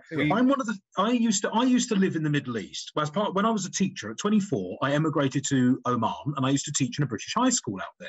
So I'm one of the few people I know who's actually lived in an ethno-state. I've been to places like Thailand, Japan, or whatever. Why does anybody want to live in an ethno-state? It's boring. It's ultimately boring. They have no idea how the world works. I mean, well, never mind. Anyway, that's just. No, I despair at the species sometimes. The most functional ethno-state-y country in the West is Japan, and their social infrastructure is crumbling because they have a hard time attracting workers, and nobody fucks over there. Yeah, and I was going to say, in 100 years, according to The Economist, the ethnic Japanese will be extinct because they're not breeding fast enough. They're just, their populations are dying out, and they're in like 200% GDP in national debt, and they've got no idea how foreign cultures work because they never really interact with them. So yeah, it's a bit, but not, yeah, carry on. Well, sorry, James. James wants us to move on. No worries. We've got this one coming in from Sugarwire. Thanks so much for your support. I couldn't agree more. They said great discussion, and so. Kendon and Vaush, thank you guys. It's been a pleasure. As Cider and Port chimes in again saying, Vaush officially now knows who I am. So it's official. I can now die a happy man. Kendon, we must speak soon. So you both have a fan in Steven. And Farron Salah says, seeing James in full black. Quote, this Prince of Darkness has arrived, aka Little Nicky. I am a huge old Adam Sandler movie fan, so thanks for that reference. And says, thank you so much to the debaters. I couldn't agree more. Our guests are linked in the description, folks. Click those links. And JP says, Vaush is wrong. Robin DiAngelo has written critical social justice and critical pedagogy books beyond white fragility. Her work is based in critical theory and common in college pedagogy classes. Wait, pedagogy? Wait.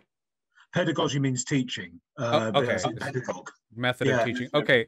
So what this person in the comment section is saying is that Robin DiAngelo is not just a freak of nature, but she's actually tapping into something real that's in colleges. Is that a point? Well, I mean, I'm sure there are some professors who favor her writing, but I'm a sociology major, and I was fairly tapped into the Pacific Northwest sociology environment, and I just did not see this stuff. I'll say this much, okay? Not only from my schooling, but from the experiences that I've had everywhere outside an incredibly specific subset of people online, people do not seem to like the stuff that Robin DiAngelo has to say. It usually seems to be enjoyed by, like, guilty white suburban wine moms who are latently racist but feel kind of bad about it, and they want to overcompensate for it by the kind of people who sweat a little bit when they meet their black neighbor and say person of color like to their face, you know? No, I mean, well, person of color, that's a phrase that needs to be scrapped. I mean, person of color and colored person are pretty much the same thing. I don't like it because, again, it's generic. It's like, well, what color are they then? Well, I don't understand. It's that little things like that wind me up. But I mean, this is the thing. I mean, as I say, we disagree on what is CRT and whatever. This kind of sort of COD CRT stuff, it can't defeat institutional racism because it basically is institutional racism, just a different form of it. So yeah, I mean, well, if this, I think POC just gets used as a shorthand for non-white, which is useful in a lot of American racial discussions because we have a general understanding of the histories and contexts in which different racial groups deal with different stuff in this country, but I imagine that term kind of falls apart outside of at least white majority countries. You would never use POC in like India, right? Because like what would there's white people in POC in Delhi? Like, okay, you know, what's the point?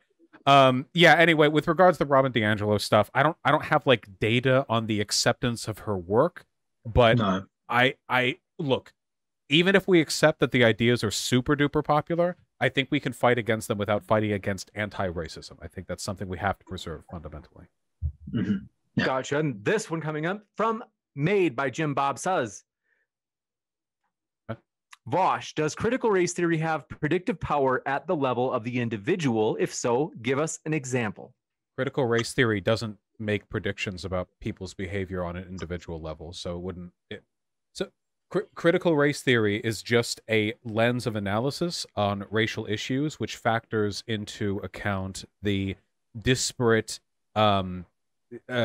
material and ideological goals and interests of those groups. It's critical theory distilled to a racial lens. But that doesn't have, like, predictive capabilities. It's not like an economic theory. So an example of, like, critical race theory in its, like, most distilled sociological form would be, like, you would ask a question, you know, why did the Civil Rights Act get passed? And then you could answer it. Well, there were conflicting interests between the black and white populations in America, which were reified somewhat by the increasingly multiracial nature of the civil rights protests and the outside pressure of different racial groups who were comparing the United States racial apartheid to the Soviet Union. It's a way of, like, factoring things in through conflict, you know? And then there's a whole legal side of things. But no, it's not about making individual predictions. Can I leap on that, James? Is that allowed? Sure. Yeah, so in support of Vaush, actually, one of the things that really winds me up with this new sort of like weird racial tribal division thing that's happening in Western cultures is that the only reason you don't want to encourage antagonism between black and white, which is effectively what this sort of bad faith pseudo-CRT stuff is doing, because ultimately the only reason why black people got the vote in your country is because white people gave it to them. So it was in the interest of people outside of the tribe. I'm sort of simplifying it, helped to achieve that goal. Whereas if you divide people on racial lines, which is effectively what's happening now with sort of bad faith actors, it's encouraging conflict, which is not going to resolve any problems. So we do need to come together in more. And I don't think that the way that this subject is being handled is going to help that. You know, if there are like systemic issues, as Vaush says, but you know, that affect black people more than white people, you can't segregate the races and then pit them against each other. I don't know where I was going with that, to be honest. I completely agree. Yeah, we have to work arm in arm. We can't. This is one of the reasons why I hate these woke TikTok Zoomers who are like 16 years old, have a toddler's understanding of racial theory, and they're like, actually, using any of these commonly used terms is AAVE and therefore racist if you're white. And it's like bruh in there and like lit. And it's like, what are you accomplishing when you say this? What dream are you working to achieve by getting white people to look at this and like, oh, from now on I'll just say yippee with something interesting at? What are you getting out of this? Nothing. Well, this is why I hate we didn't talk about it really, but I hate the concept of microaggression, because like basically anything can be a microaggression if you abuse that idea thoroughly.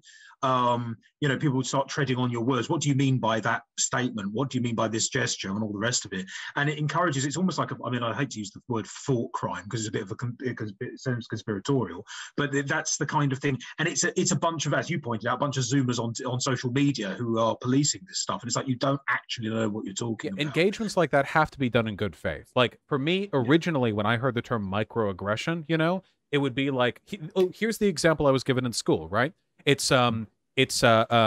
You are a black business owner. You're wearing a suit, you know, you're standing in like a new office, and there's like a white guy who's painting the walls next to you. He's wearing a painter's outfit. Contractor comes in, says, oh, hello, walks up and shakes the painter's hand.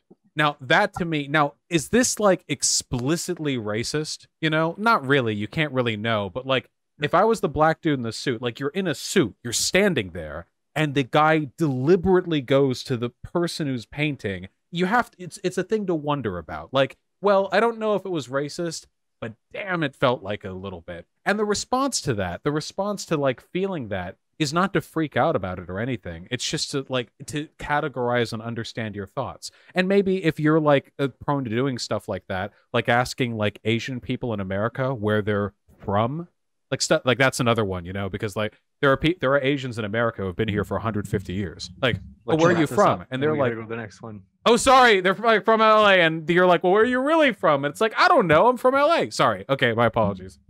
No worries. Thank you very much for this one made by Jim Bob. Says, Vaush, what does quote unquote white mean? Are Irish and German people the same?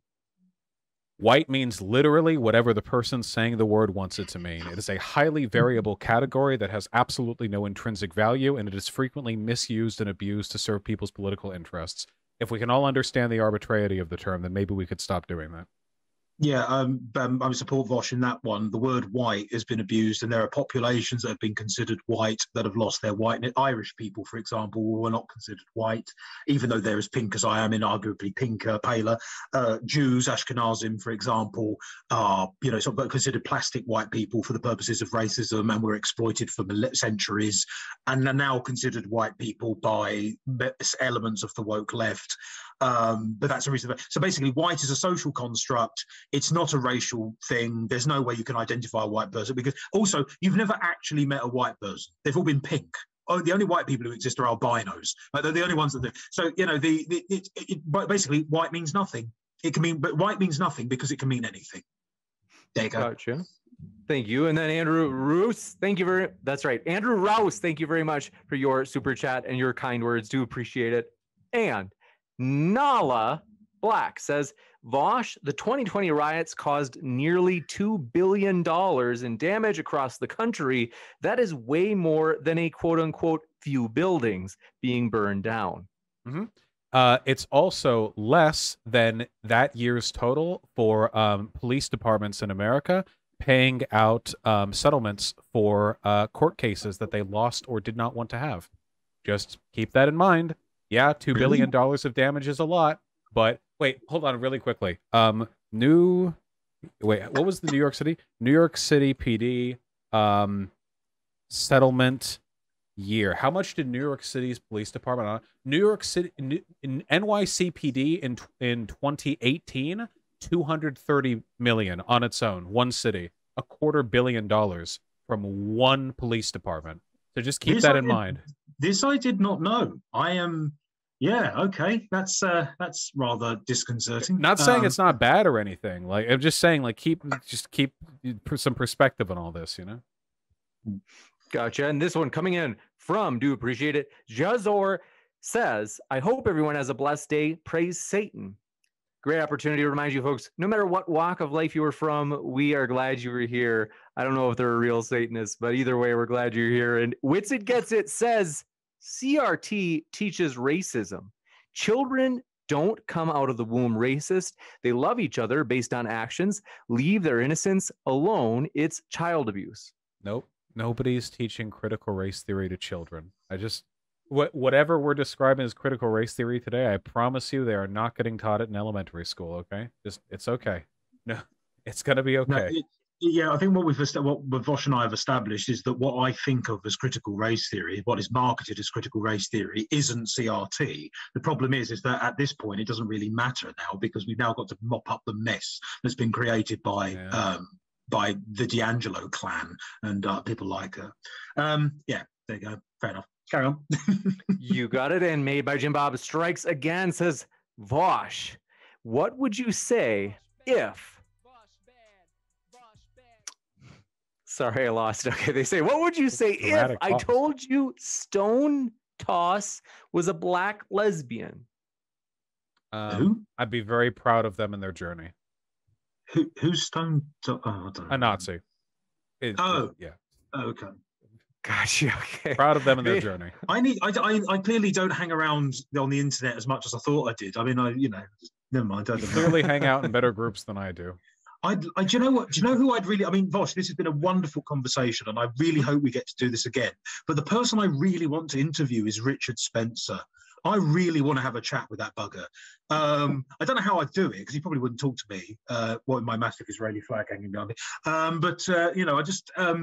just really, really want to speak to him because I would love to talk to one of these people face to face. It would be amazing. Anyway, carry on. I'm just sorry. This is I've really enjoyed the conversation too. I'm sure there are strings that I could pull if we talk in the future.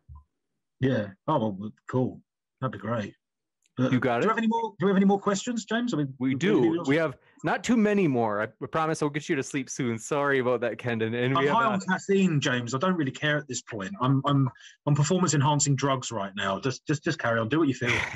You got it. 303 IO says, this is why debates are important. More of this and less toxicity. So glad you enjoyed it. Glad to hear that. And Will Stewart says, Vaush, do you not think it's because these issues are being talked about in elementary, middle, and high school classrooms by wine-drinking white ladies that you get 16-year-old Zoomers ranting on TikTok? Nah, those 16-year-olds get their info from the internet. They misread and half-read other TikToks and YouTubers. I promise you, they are not getting that stuff.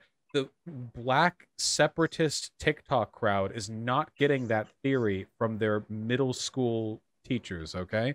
I promise you. The only stuff that's getting... See, this is what I mean, like, everything gets called CRT. You know what's being taught in elementary schools that you're referring to? The idea that, like, racism exists, that it's a problem, that racism is in America, that the founding fathers owned slaves. Like, this is the stuff that kids get taught. They're not getting taught like crazy weird shit about like there is a racial hierarchy and we must isolate everybody according to race. No, that's not what they've been taught. Not yet. Yeah, I mean, maybe like there are always going to be elements of imperfect education all around the world, but like I do not think kids are being taught to be racist in elementary school by like woke lefty teachers or something.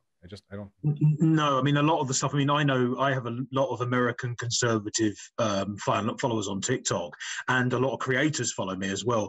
And they're getting cancelled by this kind of weird sort of like black separatist, black nationalist mob. But they claim they use the phrase critical race theory, but again, are they really using critical race theory at all, or are they just anti-white racist arseholes? But so yeah, it's not, you don't need to go to school to get this stuff. You just have to spend time on Tumblr for about 25 minutes or something, and you'll get enough. I just wish we were specific with it. They like, do you feel bad that kids are being taught that white people are inherently racist or something? Like, give me like a specific thing, donors, like so I can respond to that. And I don't think they're getting taught that in school either, but easier that way. You got it. This one coming in from Pentagon Anonym. Thank you so much. Says, I agree with both of you. I'm Romanian and I live in the UK. So they put in parentheses, so white, I guess. But I do feel like I've been discriminated against sometimes. Yeah, well, I can side with him, because Romanians in Britain are dismissed as sort of like 2 steps up from homeless thieves and things like that. They get a lot of abuse from other Eastern European populations in the UK as well, including Poles. So the Romanians are discriminated against, yet they're as pink as most British people. So yeah, this is another reason why I don't like what I think of as CRT, because it ignores sort of intra-white racism. And one of the reasons you got to focus on intersectional racial theory, because that is all about understanding the nuances in how people divide each other and hurt them with those categorizations. Bloody intersectionality. Gotcha. We could rant about that all day. Carry on. This one coming in from Samuel Lillaholm, appreciate it, says, from a very introductory search, it appears to me that CRT suggests the US has systems which are intertwined with racism, yet I sincerely don't see that. Am I misunderstanding CRT? That's one of the fundamental assumptions of the legal wing of critical race theory, and yeah, it's 100% true. So there's evidence of explicit, implicit, and temporal bias in our criminal justice system. We have studies on implicit bias in jury selections, which means because we have a jury of our peers, that bias in the population affects bias in our court rulings. We have explicit, implicit, and temporal biases evidenced in our police. We have said biases expressed in the ways in which our economic systems reflect in legal outcomes. We have these biases in redlining. We have these biases exist all over the place. And these aren't just biases that exist by happenstance. At best of times, they exist simply because they're the remnant of long-standing racial discrimination, which stopped but then never got fixed or patched up. And at worst, they're a product of existing explicit or implicit bias that could be brought about or measured and studied. Take a look at the federal investigators' report into the police department of Ferguson, if you don't believe me. That report was done back in, 2015, 2016? And it's incredible how if you really investigate it, you can break a city down into layers, and it is just fucked from head to toe. Like, sometimes it's people deliberately being racist, and sometimes it's just they didn't care. They just let it keep happening, for decades and decades and generations. That report is incredible. And that's just one city. You got it. And this one coming in from Ryan Hamilton. Let's see. Said, Vaush, did you watch Adam and Sitch's 9-hour response to your video criticizing your response to PragerU on CRT? I can't watch those guys. I'll have them on sometime if they want, man. I can't go over their videos. When I do a video, it makes the original video 10 times as long. If I do a video on theirs and then they do a video on mine, we'll never get to do any other videos. We have to stop. Yeah, there's a kind of response culture that I don't really understand, because I mean, I'm 35, so I'm older than you. I've only started making content in the last 6 months, and there's this kind congratulations, you've done very well for yourself. Well, if you say so. I mean, I talk into a phone, Vaush. It's hardly, it's hardly it's not that great. But no, but there's a kind of real sort of response culture whereby someone puts out a video, someone responds to the video, and then someone responds to the response to the video, and it's just like you don't create anything original. You're just mixing around the same swill, and I don't quite understand it. If I'm being honest, it's like, don't you want something a bit fresh? Don't you want? I don't know. No, I'll never go more than one deep. I'd be happy to talk to them. I mean, I've invited them on before, and I think. Yeah. Juicy. And we'll retweet that, folks. That sounds fun. But Forward Tribe says, You've established that poor immigrants and children, in parentheses, can achieve immense wealth, and still you say that 100 years just doesn't make it possible for black people to. Okay, let me How tear into come? this guy really quickly. Okay, first of all, you're a fucking moron and you should look for a rebate on any educational material you received in your past, okay? If you live in America, you need to go and you need to find the dean of the educational institution that you attended and you need to strangle them until you get your money back, okay? Because that is not how statistics work, all right? We're talking about averages against populations here, hundreds of millions of people. Did you black people, did you know Obama was president? So could you racism really exist? Come on, think, all right? Jesus, no. Obviously, on average, there are systemic biases that affect huge populations, but there are going to be exceptions within those populations. The majority of immigrants that arrive to our country are wealthy when they arrive because it's expensive to move to another country. But when we're talking about like immigrants from Mexico, where they usually just come up from the border, like illegal immigrants, the vast majority of them stay poor their whole lives. Some of them, I imagine, become extraordinarily wealthy, but that doesn't like remove the barriers to the rest of them. You've provided invalid examples, okay? The existence of statistical anomalies does not negate other statistical truths. It's just, please stop. I hear this argument so much. I'm sorry for being mean. I take it back. James, that was very uncouth of me. I apologize. It happens. And I think, is this Miss Tree in the chat?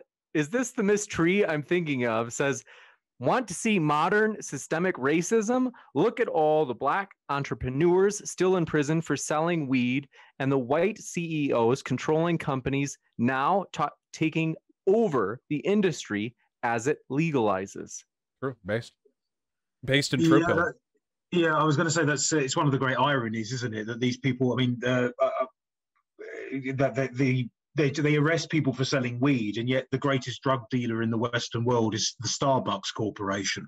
I've always, it does seem a bit odd that.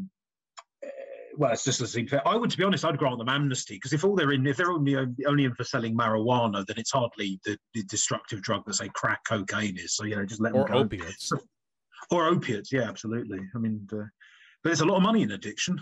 Just look at the drinks industry. But there we go. Get massive kickback. Sorry, my computer's misbehaving now. What are you doing? Sorry, you don't got mind. it.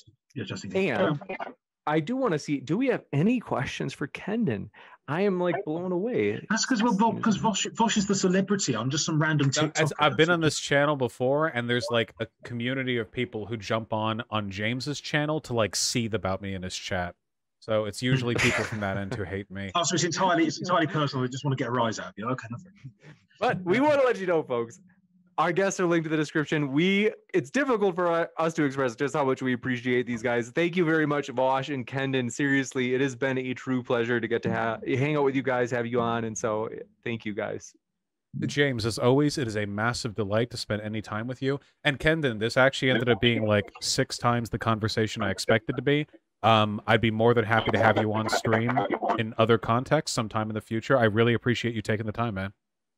No, well, thank you very much for lowering yourself to speak to me today. Thank you very much, James, for arranging it. Thank you again, Leo Phileas, for suggesting it, and Stephen Ryan of YouTube channel Cider Report for insisting that this happen. Yeah, thank you very much.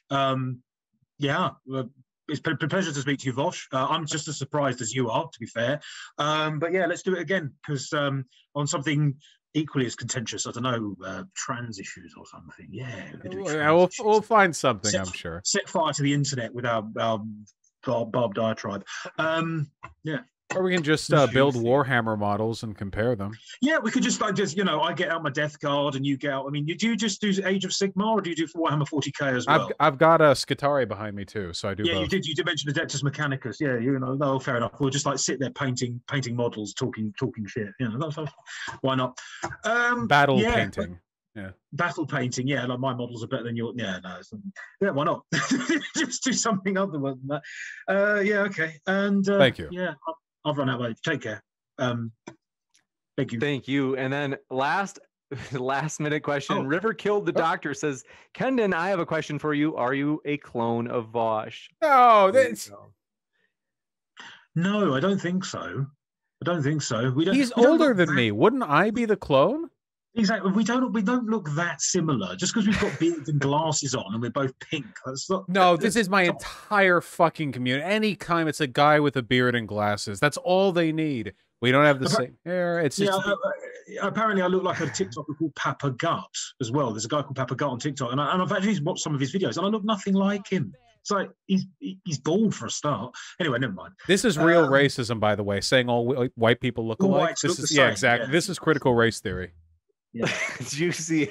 I can imagine. I'm gonna see the clip of just you saying that, Vaush, on Twitter. So you're a white guy with a beard and glasses, James. I don't get. Well, you're yoked, of course. So yeah, Kendon. I don't know. You can't tell because he's very modest, but he's actually like 6'5", and he looks like a bodybuilder. By the way, that's not true. Vaush is telling stories again. But Completely true. Folks, I will be back in a moment with a post-credit scene, letting you know about juicy upcoming debates.